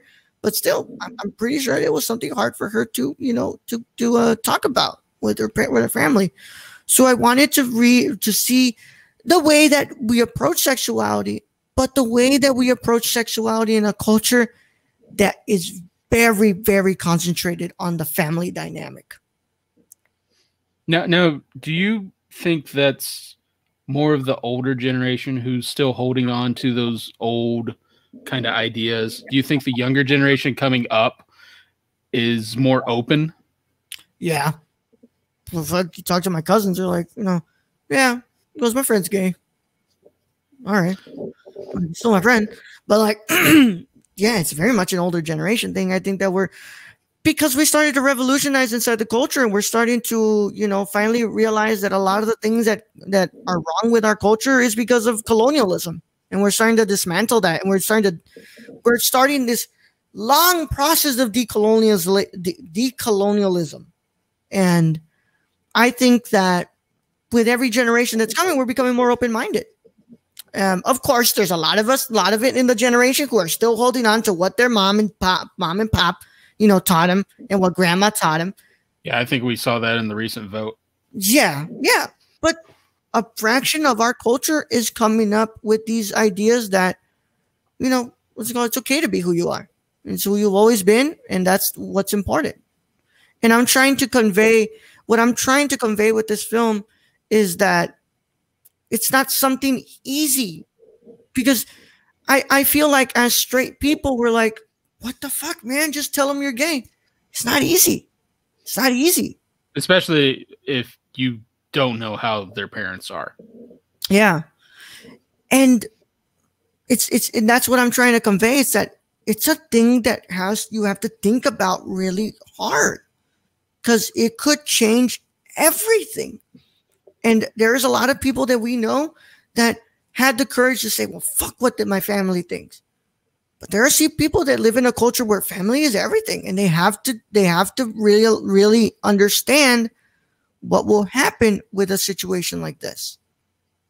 So I'm trying to convey that it's not an easy decision to make, but I'm also trying to convey that it's the right decision to make, because it's who you've always been. It's who you've always been. It's a natural feeling to love a person that you love. Mm-hmm. It's not something unnatural. It's something beautiful. It's something that you should be proud of. Well, and also that your family should support you. Mm-hmm. Yeah. Should being the key word. Should is the key word, right? Yeah.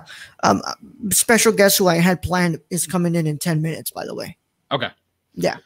So when she comes in, she'll have her questions ready, and if I haven't gone through mine yet, then we can always hit on that. But I really want to talk about this person who is a big part of the reason I'm standing here right now. I struggle my whole life with my sexuality, so it's very hard. Yeah. And I'm telling you that we learn every single day more about ourselves. It's like distilling water. Slowly as time goes, certain bad stuff gets left behind on the best. Yeah. And we have to think about it as for the better of our culture and for the better of our people, that we have to move on, and we have to leave behind the things that are toxic about who we are. Mm-hmm.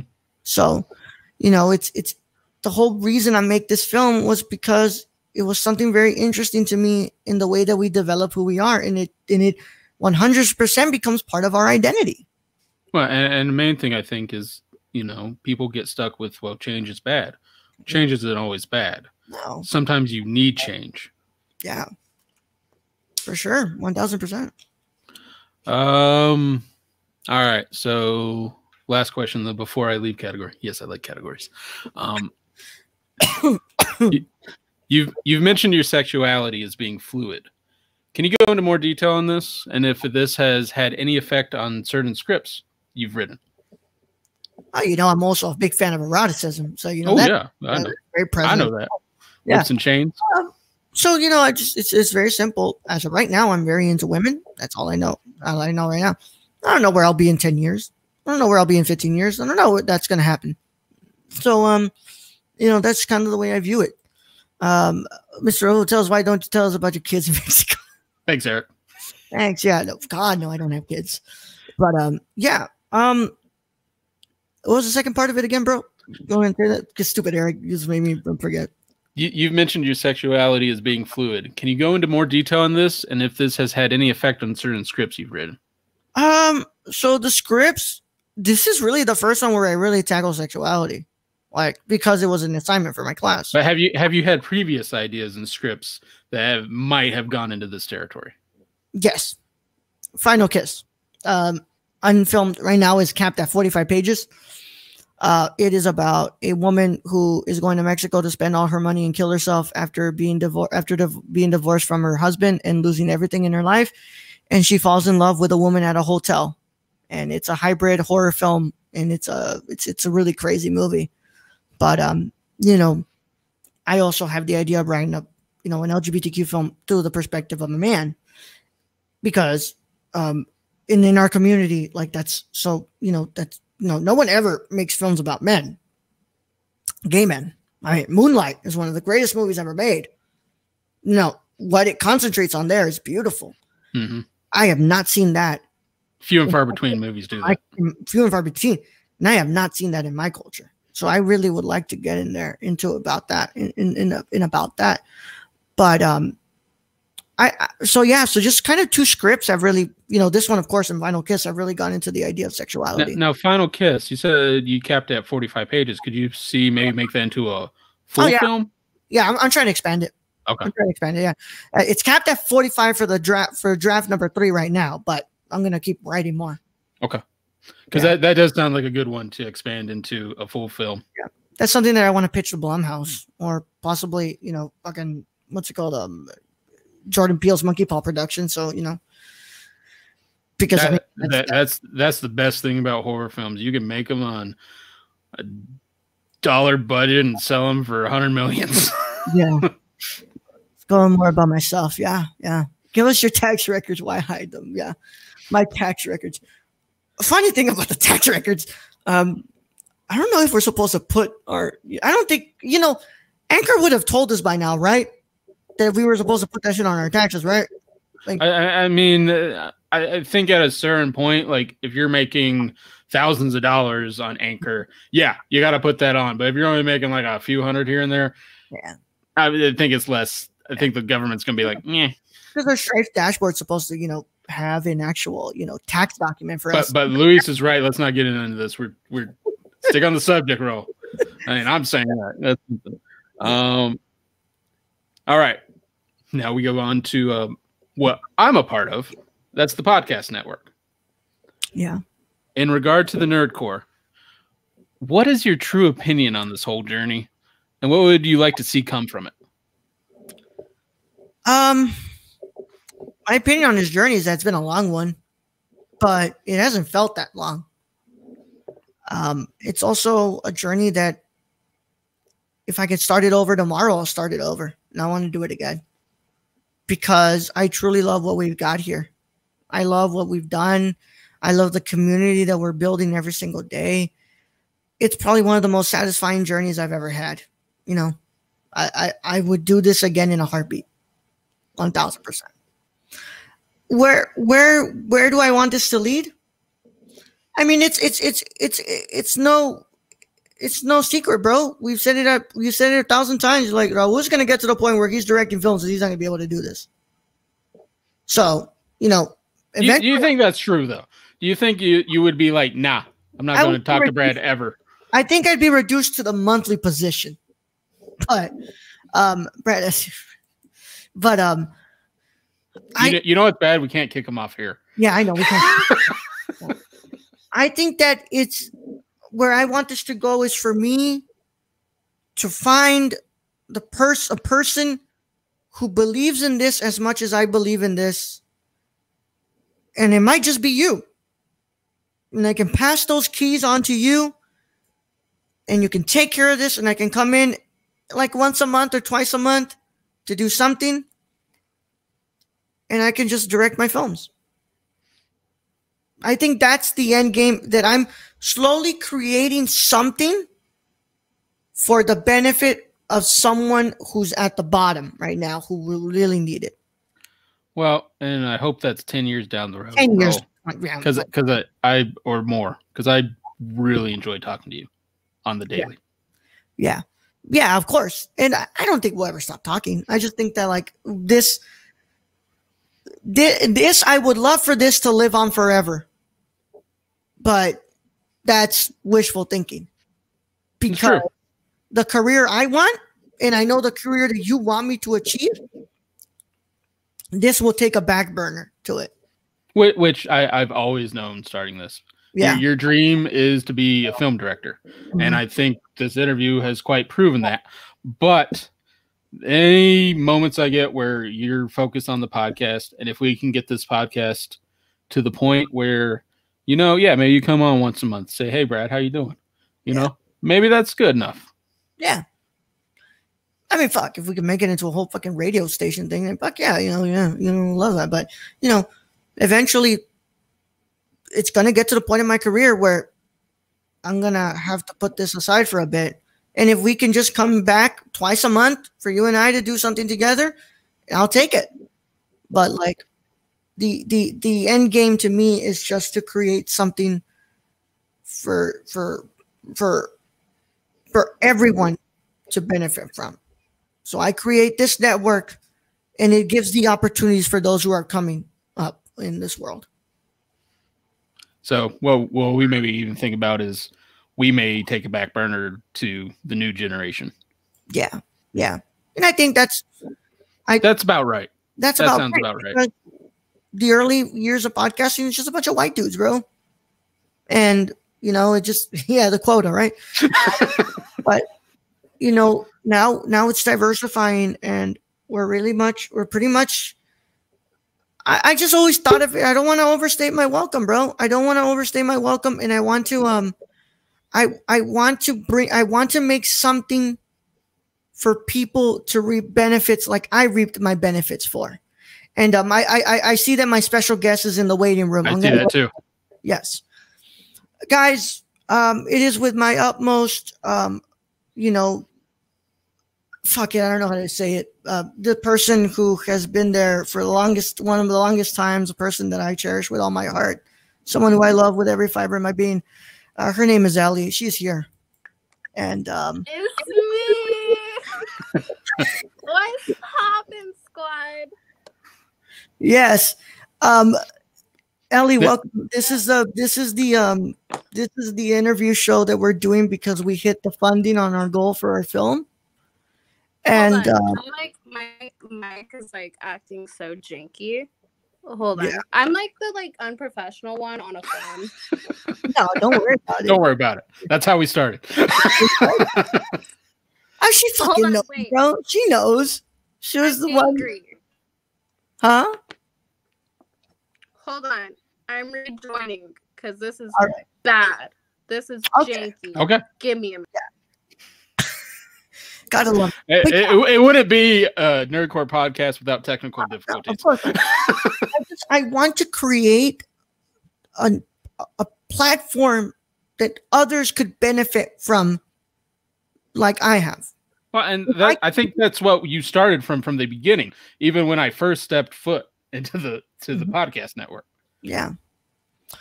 All right. Okay. So, oh my god, I think it's better. Okay, yep, that's better. So better. I could not do this episode without bringing this person on because I have to go back through our history and how we met. Oh boy. We're talking like 8 years. Yeah. I joined Twitter in 2011. We started following each other like late 2011, early 2012, around the same time that I met Brad. I met Brad over there. Yeah.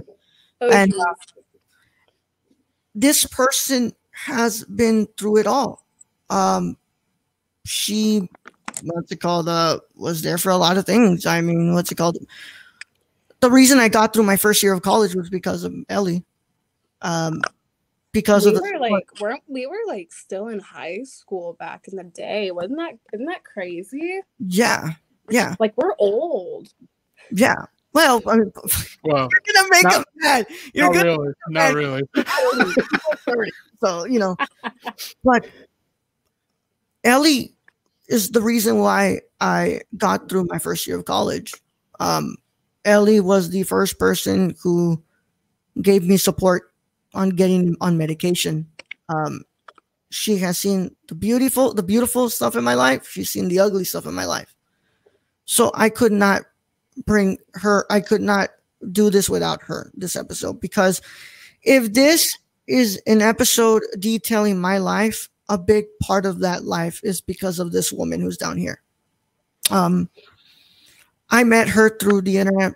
We have never met a single day, even though there was times where we were possibly going to make it happen. And then things got, the economy, money, was always an issue. And now COVID. Now COVID's an issue. Yeah. Hell yeah. But it's going to happen. It's going to happen. Yeah. TwitchCon. Yeah, TwitchCon. I mean, it's not even just TwitchCon. Just possibly, what's it called? Ellie hitching it right down here. What's crazy?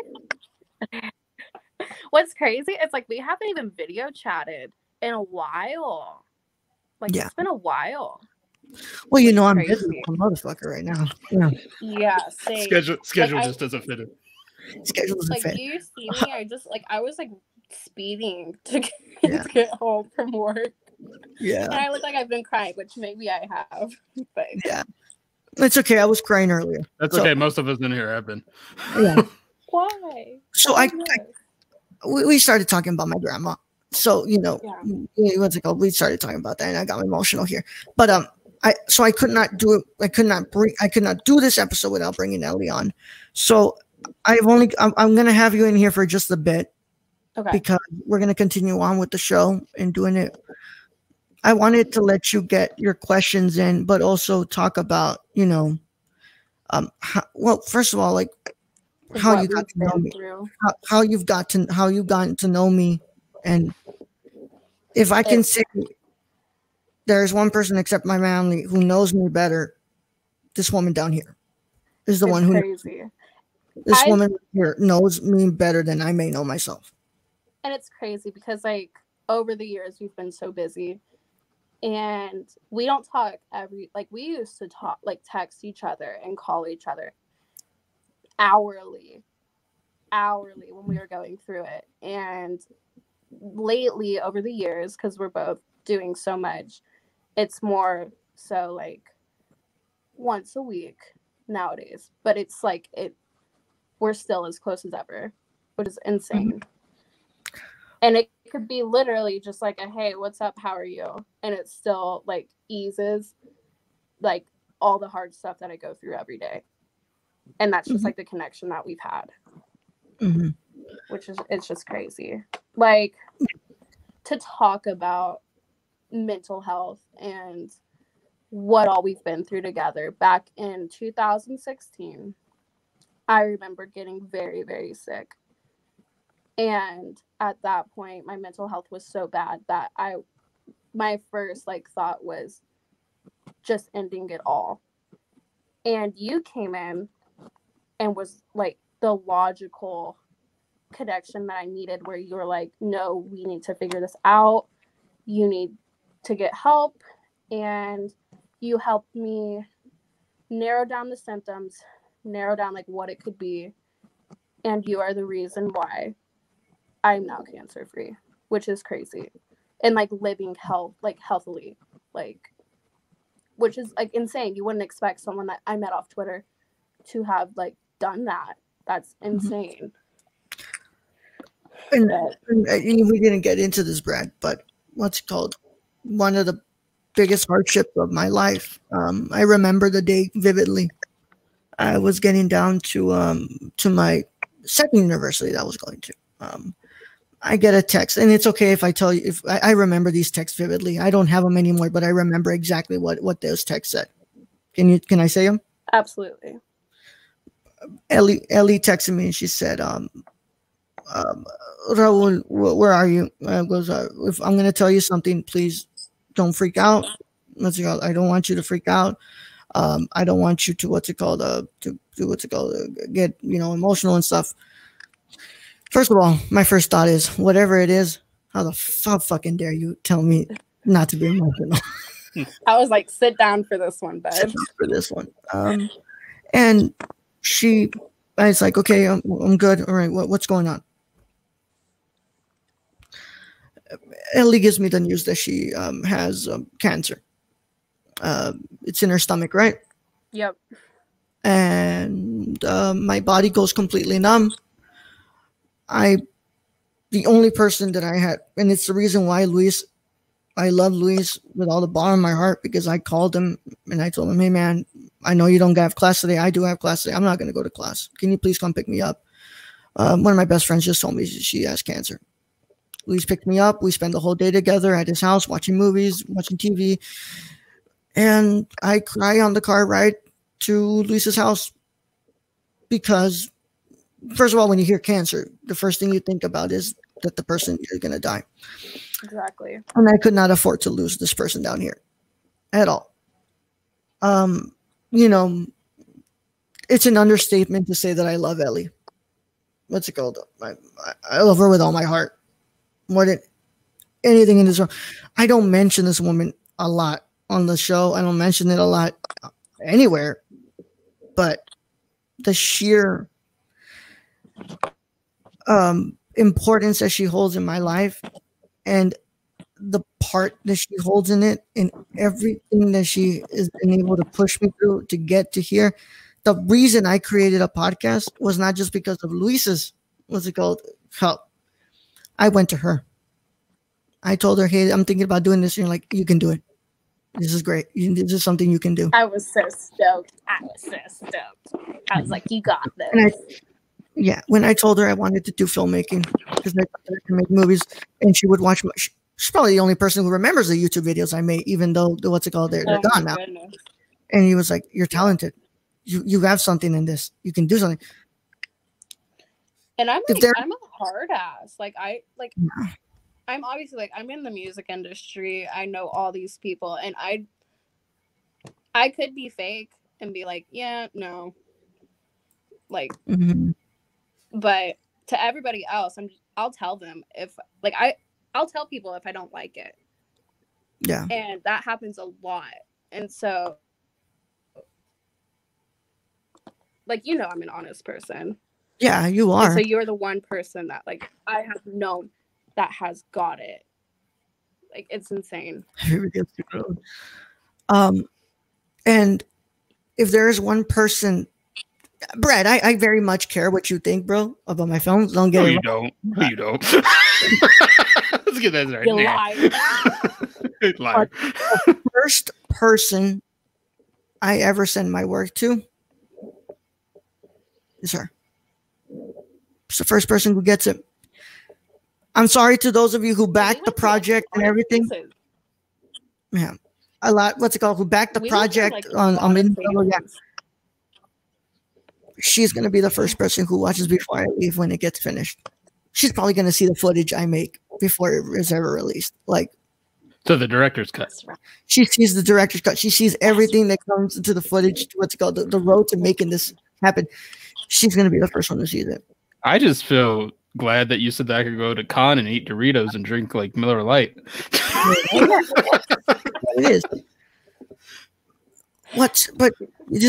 I had to bring her on because to understand who I am, a big part of it is to understand the impact that she's had.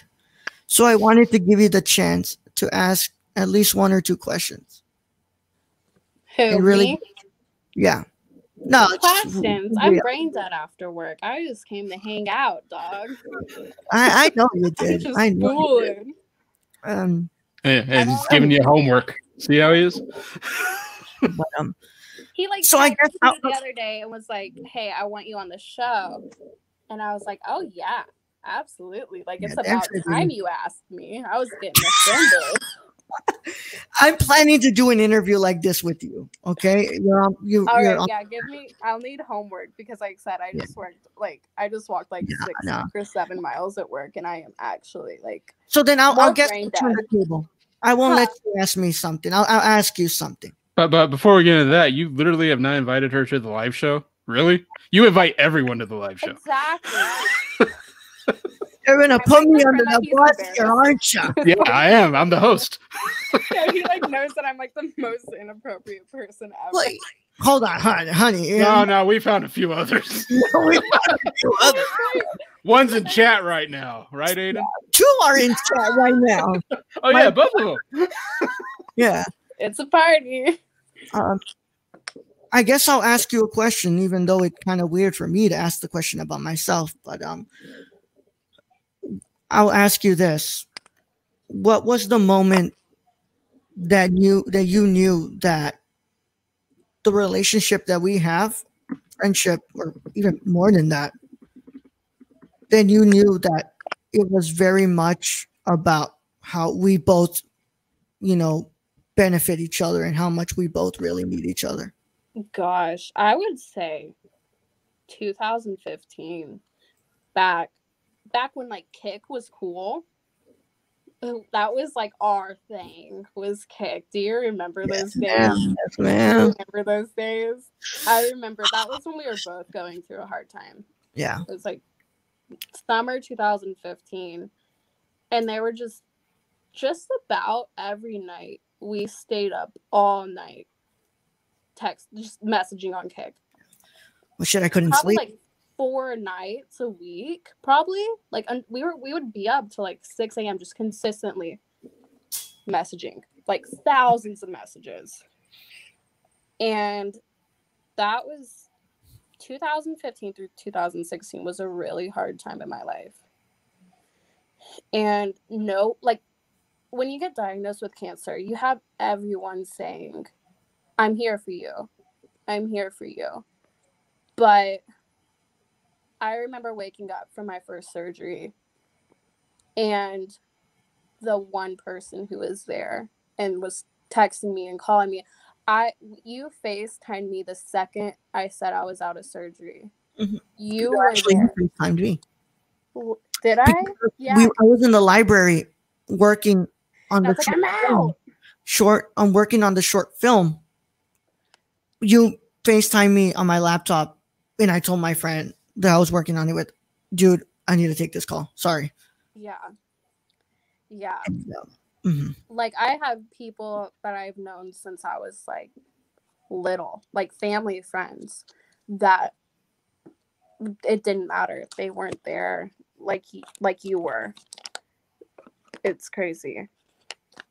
Yeah. It's hard to explain. But like I said, I like solely, like, I will stand behind the statement that like I would not be alive without you today. Like, without you being there for me, I would not be alive. You getting emotional in here? No, I have on too much mascara to cry. Okay. If anybody knows anything about Ellie, say she fucking does have makeup like a motherfucker, dude. Like, it's Not today. I was like, I am not putting in the effort today. Yeah. So, yeah. And likewise, that's the same sentiments I give you, because there is no way that I am who I am today without you.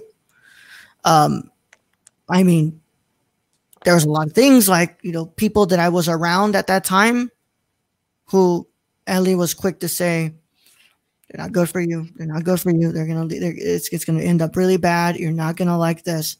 It's going to end up at a really bad thing. And I was like, oh, fuck, no, it's okay. It's okay. It's okay. I'm going to be all right. And then I get angry. Yeah, and you're like, fucking Raúl, you're not seeing it. It's right listen to me. Listen to me. Raúl, this person is not right. It's not you shouldn't have to be going through this. And Ellie was always right about a lot of things. We had a lot of tough love over I mean, on top of cancer, right before that, like, I was diagnosed in the fall of 2016. The whole summer of 2015 is when I went into deep alcoholism. Mm-hmm. And you stood by me. A lot of people didn't. Mm-hmm. That's, yeah. And we came to you were the person to tell me, like, hey, you're being stupid. Like, you need to get yourself together, woman. That sounds like Raúl. Yeah. Well, because what are you doing, baby? Yeah, because I mean, you look at it. I didn't want to lose you. I didn't want you to, because you were starting to drive. I was like, don't. And you were heading down a road, and I saw myself heading down the same road, and you were telling me the same thing, and you were like, yeah. And it was hard for me. Like, it's hard to listen to yourself because, yeah. Like, you can tell someone, like, hey, don't drink, don't do this, don't do that. But it's hard to take that advice for yourself. Mm-hmm. Yeah. So it meant a lot to hear from her, as she probably thought it meant a lot to hear from me, to tell me, you can't be doing this, Yeah. And it's gotten there to that point where we were just the help that we both needed. And she's saying the truth, man. We don't talk like we used to, but every single text, and I do need to call you more often. That's right. Yeah, I know, baby. I know. I gotta call you more often. You know, look, if you understand how busy it is right now, like it's the second to last semester. I'm almost done. You know, you're gonna be at the graduation. You know. Oh yeah, you're right. I need to start planning that trip. Actually. Yeah, and even then, if you can't, you know, you're gonna be there. I say that because we don't know how things will be with the virus. You know. When is that? Actually. I graduate spring 2021, so it'll probably I'm in. Say no more. Spring break. Honey. Yeah, but she is a very big part of what the episode has to be. So, Brad, if you want to ask her something before she has to leave, and we get back to just you and me, even though I would love for her to stick around. But I gotta take a big fat nap after getting. Oh, I thought she was gonna say dump too. Yeah. That's it. I mean, some of the most cherished moments of my life with Ellie was just text her and be like, "Yeah, so I'm taking a shit," and you're like, "Oh yeah, me too." Yeah, you know, or like even when she was diagnosed and she was going through it, she's like, she would say, "I wish I could shit like you. Like I cannot shit like you. I can't." And it's probably some of the darkest humor you're just hearing right now because of that. But it's the truth. Like Ellie was just like, I wish I could poop like you. Like, I to like clarify that I had my intestines taken out. Mm-hmm. So yeah, I ain't gonna lie. Yeah. She was like, "Oh, you poop like 5 times a day. I wish I could be like that with you right now. Like I wish I could be you." Be like, I just say ice cream and like everybody knows this boy's lactose intolerant. Motherfucker. Yeah. So Brad. Yeah. It's supposed to be a serious, but here we're talking about shit. All right, Brad, you want to ask her what something? It always devolves into. Yeah. It's the whole motto and the whole, shtick of this show. You want to ask this amazing woman something before she leaves? Keep it clean. Whoa, all right. The funny thing is, Brad, Ellie knows you because I'm pretty sure Ellie. I follow her on Instagram. Hold on. Wait, do I follow you back? I think so. Am I mean? No. Hold on. Me. Ellie, I am sure that you bought something from Till back in the day. This is Local Love. You bought something from This Is Local Love. Oh, what? No way. Yeah, I'm that Brad. Oh, that Brad. That's crazy. That was a long time ago. Yeah, I bet I have something fucking somewhere. Yeah. I remember, You probably remember when I was just constantly on Twitter. That's all I did. Wait. Did you guys meet through Twitter also? Yes. Mm-hmm. When did you guys meet? Same time, 2011, 2012. I'm almost. Did he follow me first? Till followed me first. Mm-hmm. Then Probably. We started talking consistently. I think I talked to you like a few times, like back in the day. Yeah. And like, you were like the 2 people I talked to on there. And so it just ended up like overlapping. That's crazy. Yeah. Yeah. Holy shit. That's what Till did. That's why I enjoyed Till, is it just made a lot of relationships. Yeah. Damn. Yeah. I need to get back on Twitter. I haven't used Twitter in forever. Oh, you're good. You Don't come back. Use it?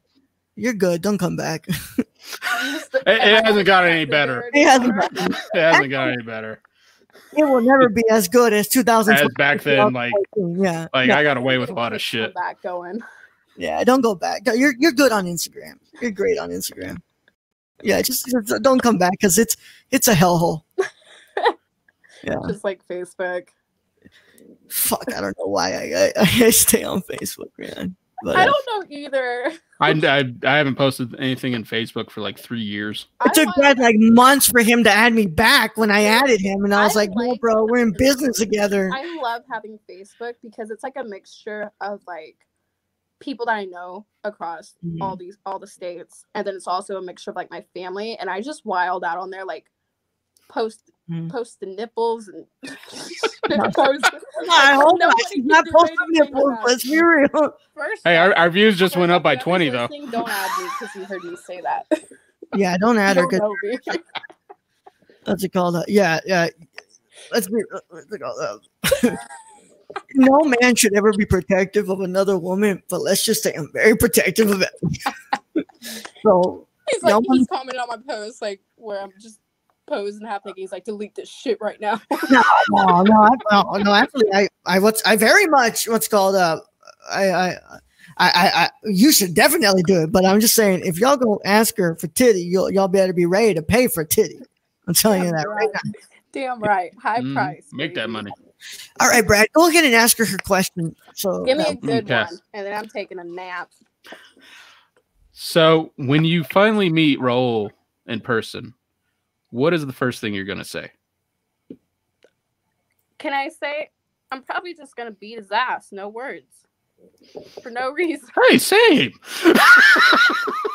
Hey, same. Motherfucker, why didn't we meet earlier? I'm pretty sure like that's been what I've said for like the past 8 years, is that I was just gonna stunner this dude through a fucking building. No, I'm not lying. I'm not lying when I said that Ellie's been through a lot of the phases. When I was first gonna come to Houston, I was planning to train with this backyard federation for wrestling. Holy shit! And remember that Ellie was gonna come to to the shows where I was supposed to do it, and she even what's it called? She even had planned this thing like, no, I want to become a wrestler. At one point, she was like, yeah. How about you do this bit where I have a beer and you take it from me and I just throw it right in your face. I'm supposed to be heel. So like, Ellie was the one who pitched that, and like we can start our like little, or like. Oh my god, I remember those days. And I was like, You're right. I'd be like, cut me a promo. Yeah. Right now. Yeah. And make it good. Yeah. So I'm pretty sure that if Ellie were to meet, like when we meet, like Ellie will 100% beat my ass. But at the same time, I think the beat my ass. Sir. Look at that. Look at the muscles. Yeah. I think, first of all, I think Ellie's gonna probably give me one of the tightest hugs I'll ever get in my life. Oh yeah. And after that, she'll probably beat the shit out of me. Yeah, you're used to that though. Oh yeah, I very much enjoy it too. So it's all good. Whoa, oh god, whoa, oh god, that's my cue to leave. Shut the fuck up, you know me. So yeah, that's gonna be your answer. The best thing is that I'm shorter than you. Mm-hmm. So like, perfect fucking hugging, bro. Yeah, perfect fucking hugging. That's right. For fucking hugging. I gotta. I'll text you after we're done here. And all right. Yeah. This needs to go. Yeah. No, let's set up a time to call each other because I do want to go back. I'm busy as a motherfucker, but I'm gonna make it. Let's talk to each other again on the phone and stuff like that. Deal. I need you to text me your address because I got your Christmas present. Santa's coming to your house early. Yeah. Ladies, if you want to know how to get to my heart, buy me stuff like she just did right now. Like wrestling stuff? Yeah. All right, Ellie. Thank you, Ellie. Hold on, before you leave, they should 100% see the work that you do because you're an incredible photographer. You're an incredible model. Where can they follow you? Elks Morgan on Instagram. ELKS Morgan. I'm not spelling out that Morgan. You don't know how it's spelled. It's Morgan, like Captain Morgan, damn it. Yeah. I don't know how to spell that, you're dumb. And with that, I bid you all farewell. Have a good night. Bye, guys. Love you. Thank you. All right. Now let's go back, Brad. Let's go back. I'm glad that we were able to do that. I didn't think that she was going to be able to do it. But then again, who am I to doubt her? She's going to do it. Mm-hmm. Yeah. I'm trying to figure out where I left off. We're talking about, where the podcast would end and stuff. Yeah. Okay. What has been your favorite moments from the podcast? One of my favorite moments has just been every time. So I think there's been like a total of 10 episodes that I accidentally delete. And they're like, hey man, I actually lost these. We don't have an episode this week. But one of my favorite moments of the episode is every time we bring someone to the show that originally has never done this before. I mean, you just saw it right now. She's a natural. Yeah. Yeah. That's why I was questioning, why have you not invited her to the live show? She's so busy. But like I said, that ain't no reason. Everybody busy. Yeah. But we're in COVID times. Everybody in the house. Yeah. Like I said, so like we bring somebody who's never done this before. And they completely blow us out of the water and they're like, wow, you should be doing this. Well, we've had moments. We've had many moments. Ashley being one, Jabril, Aiden, Gio, Luis, Michelle. Like, you know, I always say this. Me and you, yeah, we can do a show. We've proven that before. We did it for many years, just us. But it's much more fun when we can get the cast on, be it Shane or anyone, because between us, yeah, we got a good rapport, but once you throw in a little bit, someone third in there, it just becomes a little bit more chaotic in a way. Then you throw in another and a little bit, and then we just like, fuck it, throw Eric in there and just like, all right. Yeah. So those are my favorite moments to me.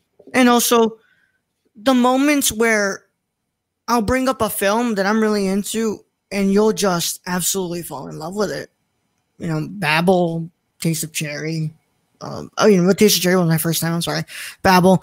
But I think that those are also your favorites when you first brought in Ikiru and you're like, oh man, I hope he likes this one. I hope he likes it. And then I ended up loving it. It's one of my favorites.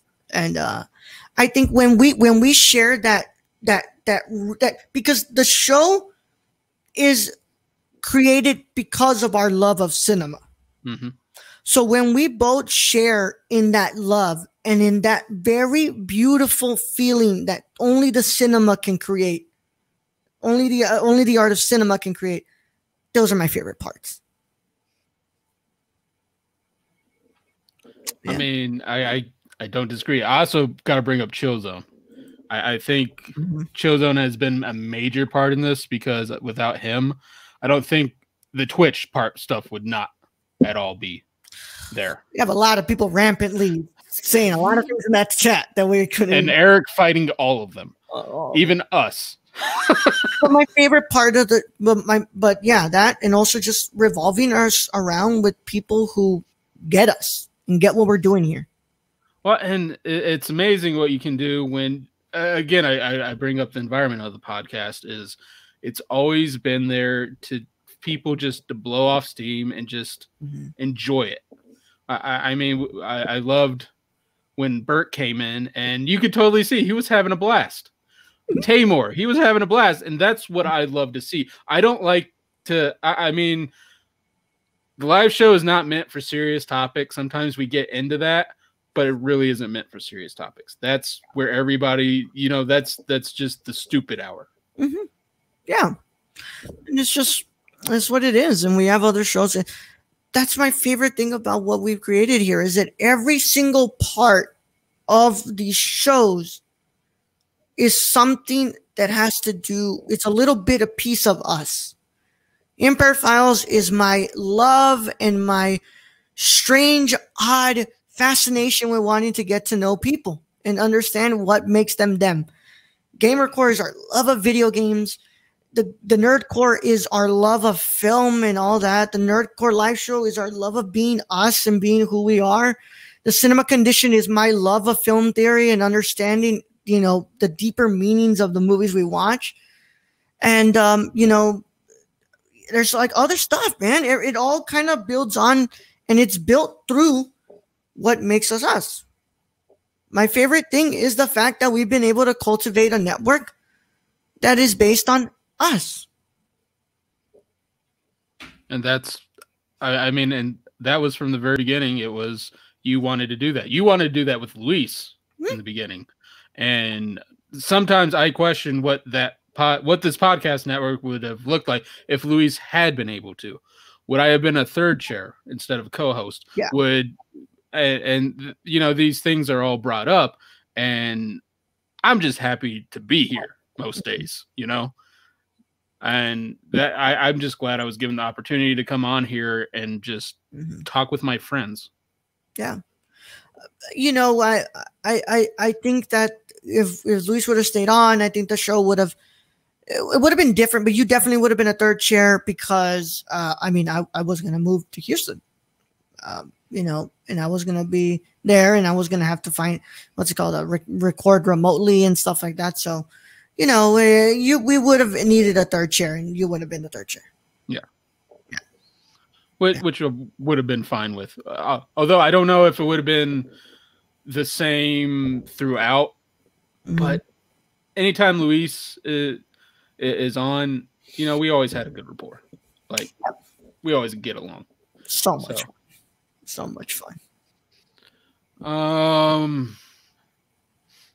Going off that, is there anyone you would specifically like to bring onto the podcast? We know Ellie now, of course.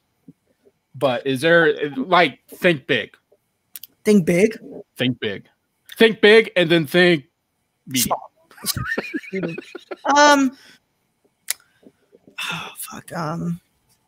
We brought RB3 onto the show. I brought Sabrina Ramirez onto the show. I'm going to bring in Andres Cabrera into the show. So those three, I mean, I can't say those three. If I go big, I will be a nervous wreck. It'll be tough for me. You say that every time. Yeah. You say that every time. Like when you were on there with Sabrina and them, you said, dude, I was so nervous. Like, couldn't tell. Understand, when I say this name, I will be nervous. I would love to interview Alejandro Gonzalez Iñárritu. Oh, yeah, I can see that. Yeah. If you think I do prep for that, I would do the prep of a lifetime. I mean, to sit down either next to that man or remotely next to that man and ask what I need to ask, it would be one of my biggest dreams of a lifetime. What would be a question you would ask? What's one that just comes right into your mind? What you would ask him? I would ask him about how it feel, what led him to want to seek out such ambitious projects like the ones he does. I mean, the man got a special Oscar for making a VR film. I mean, what's it called? That puts you in the shoes of an immigrant who's crossing over the border. I mean, you look at Babel, it's a very ambitious film. You have all these different storylines interconnecting with each other in some form or way. You know, a lot of his films are about, you know, these very ambitious, but I would ask him that. And I'd also ask him, what level of understanding of the human condition do you need to have to create such intimate bodies of work like he has? And, you know, there's just a lot that I would ask him. You know, I'd ask him about being a young filmmaker in Mexico at a time where it was hard to be a young filmmaker. I'd ask him a lot about, you know, his life growing up and where his love of the film industry came from. But I think the number one would be how it's possible to create such ambitious work in a an industry that feels like it's progressing like at 50 miles per hour. Like you feel like you're gonna climb onto something that will stick for years, but we barely have seen the rise of VR films at all. You know, it's a slow growing movement. Yeah, well, that's been VR anyway. Yeah, VR really hasn't gotten big until kind of now. Yeah, if we're being honest, and it's been around since probably late 70s, early 80s. So if I had to see somebody medium, I mean, I've always said I'm dying to talk to what's the name? I mean, of course, John Roca. I'm dying to talk to John Roca about a lot of things, but I mean, what's it called? Dorina Arellano. I'm dying to talk to Dorina Arellano. I want to talk to her about, you know, existentialism in film and a lot about, existence and mental health, but especially the idea of our cultures and the way that it improves and affects the way that our art is created. And because I think that when I want to talk to somebody like her, I have to bring up our culture. I have to bring it up.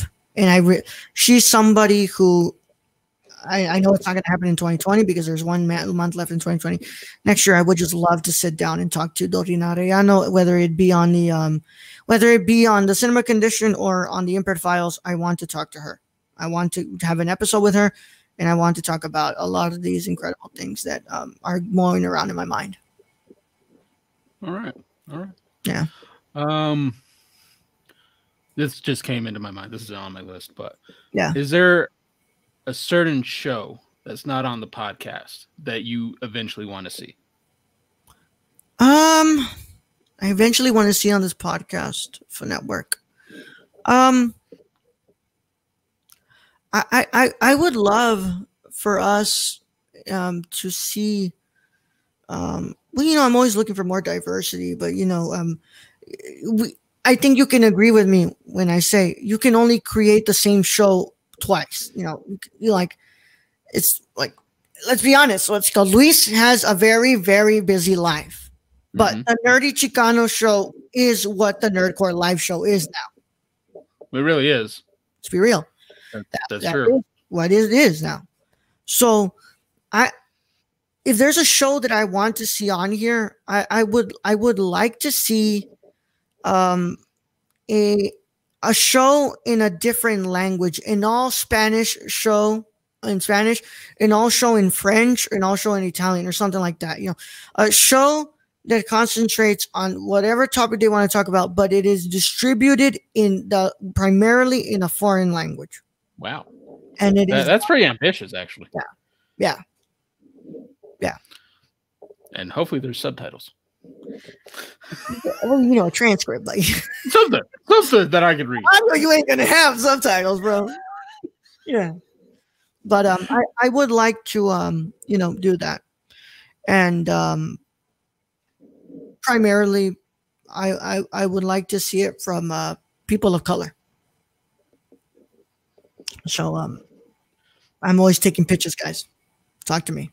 Yeah, really are. Mm-hmm. Well, that's it for the podcast section. I guess to end this, I have 2 questions. It's a very long episode. I told you it's going to be over 2 hours. We knew that. Oh, we knew. So for the first question, do you have a secret talent? So I don't think anybody knows this. I was in Taekwondo from sixth grade to 8th. I don't remember too well.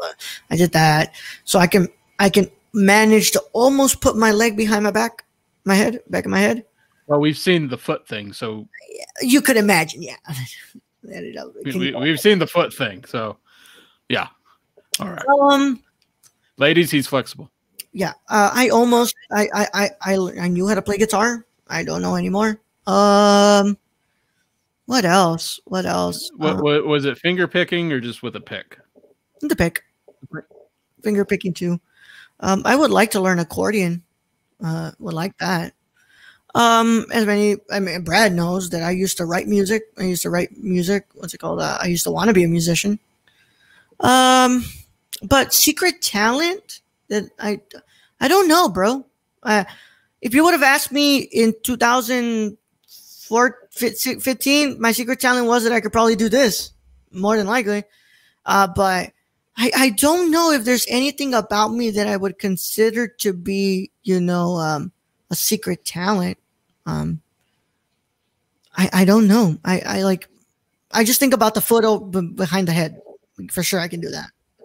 Now you brought up writing music. Mm-hmm. Would you score your own movies in the future? If I learned piano, if I learned all of that stuff, if I could score my own music, I would score it. But like I said, a lot of what I want to do in my career is to give that opportunity for people out there So I want somebody else to do it, somebody to do it so that way they can have the opportunity. I don't want to take over everything. I barely feel comfortable wanting to write the scripts that I direct. So you don't want to be a Kurosawa? No. I So want to give everybody. That's probably good because that man was crazy. Yeah, I want to give everybody an opportunity, bro. Well, I'm down to my last question, Raúl. So I think we've gone quite long and we've gone into a lot of stuff. Before I get to my final question, is there anything I missed that you would like to talk about? I mean, we could always do it on the after hours, but we could always do that. Yeah. But that's a certain topic. So keep that topic locked away that you want to talk about. You didn't ask a lot about my culture, bro, and really what it was. I brought up like different stuff of the culture. But really, why my culture is so important to me and why. But I think that's a really good after hours topic, and really the living on the border. I mean, I didn't really think of that because I also live on the border. So yeah, I know. It wasn't one of those things where and I guess we could. Well, yeah, but you think about it, like not a lot of people live in a neighborhood and wake up on their way to school and seeing like 6 people being cuffed with an immigration truck pulled over. So like not a lot of people see those things. So, it would have been an interesting route to really talk about why that affected why I have the stances I do in my life. Which, we probably get into that in the after hours as well. Yeah. Other than that, I mean, I think you've kind of hit a lot of it, man. You hit about my love of film, my mental health, my family, the importance of what that means to me. We got the chance to hear from somebody who is a big part of the reason that my life is at the moment that is a part where I'm at right now. That she's a big part of it. So I think that overall, you've kind of gotten everything, and it's quite interesting because we didn't have to do a 2-part to this. See? But yeah. But if I could be real honest with you, man,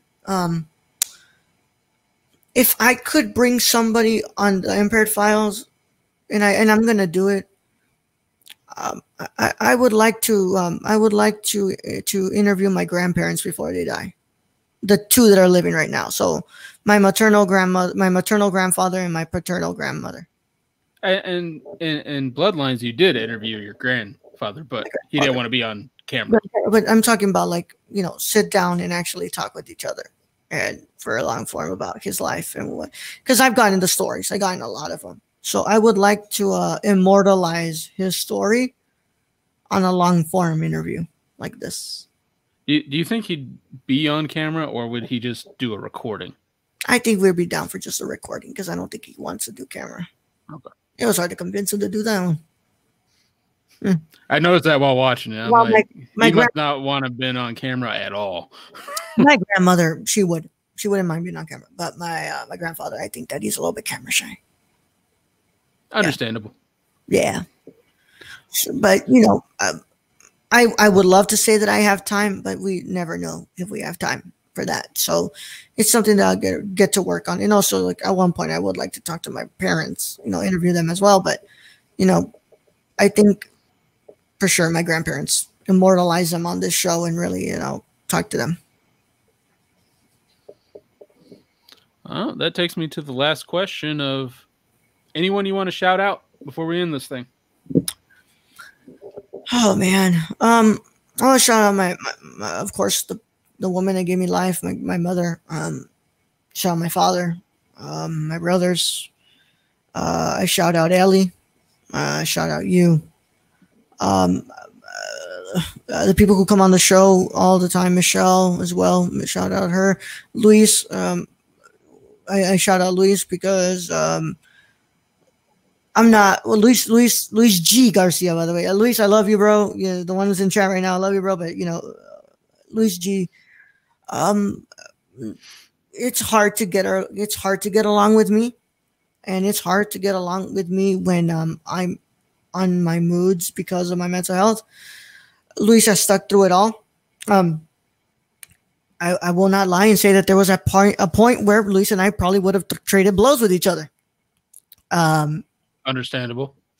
But through it all, we remain friends, really close friends. And I think that that's in part because I don't sugarcoat for Luis. I tell it to him how it needs to be, and he's the same way with me.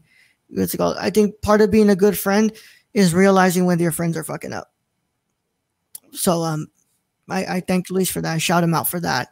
I shout out our Patreon supporters. I shout out my what's it called? I shout out everybody who has ever watched the video, listened to a podcast, watched my short film, and of course I shout out my grandfather as well, who passed in 2012, and I'll shout out my grandmother who raised me.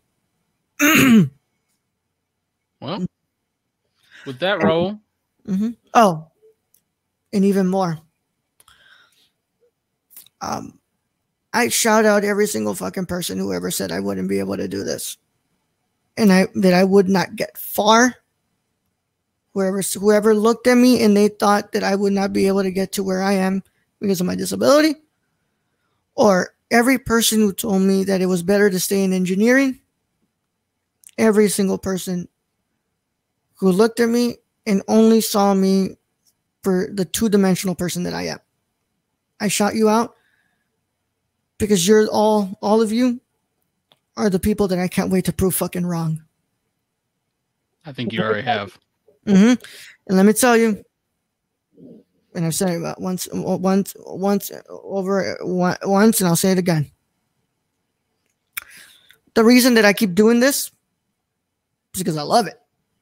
But also, I am not preoccupied with winning. I'll lose 20 times in a year, and I'm fine with that. Because I know I'm going to win in 5 or 6 years. So, anybody who sees my work and only thinks it's because of a short-term thing I've done, I'll tell you this, I shout you out because you have no idea how I work. And you have no idea how it works in my head. I'm planning for things way in the fucking future. All right. And with that, I think we're done. As always, you can follow me at the Nerd Chicano on both Instagram and Twitter. Go to beforeIleaveFilm.com. We're in the last days of our fundraiser. And I want to thank you all for coming on. And I want to thank you all so much for chatting with us. This very long episode, it will be available on the replay for all of us. But once I go back to making the show, actually, on a weekly or bi-weekly basis, the show goes live and then it's available for a week. You're right. You heard that right. You heard that right. A week for patrons in podcast form. So you go ahead and go and do that. So without further ado, Brad, I usually can I say it, bro? Because that's my outro, and I haven't said this in a long time. I will just say thank you to all those who tuned in today. Thank you to all those in chat. Thank you to all those who have supported this man as well as myself during these 4 to 5 years. It is appreciated. And to all the haters, I'll say what Raúl said. We're going to prove you wrong either way. Mm-hmm. And with that, I'm out. Raúl? This has been the Impaired Files with the Nerd Chicano, and I would like to remind you all that the file is closed, but it's not classified.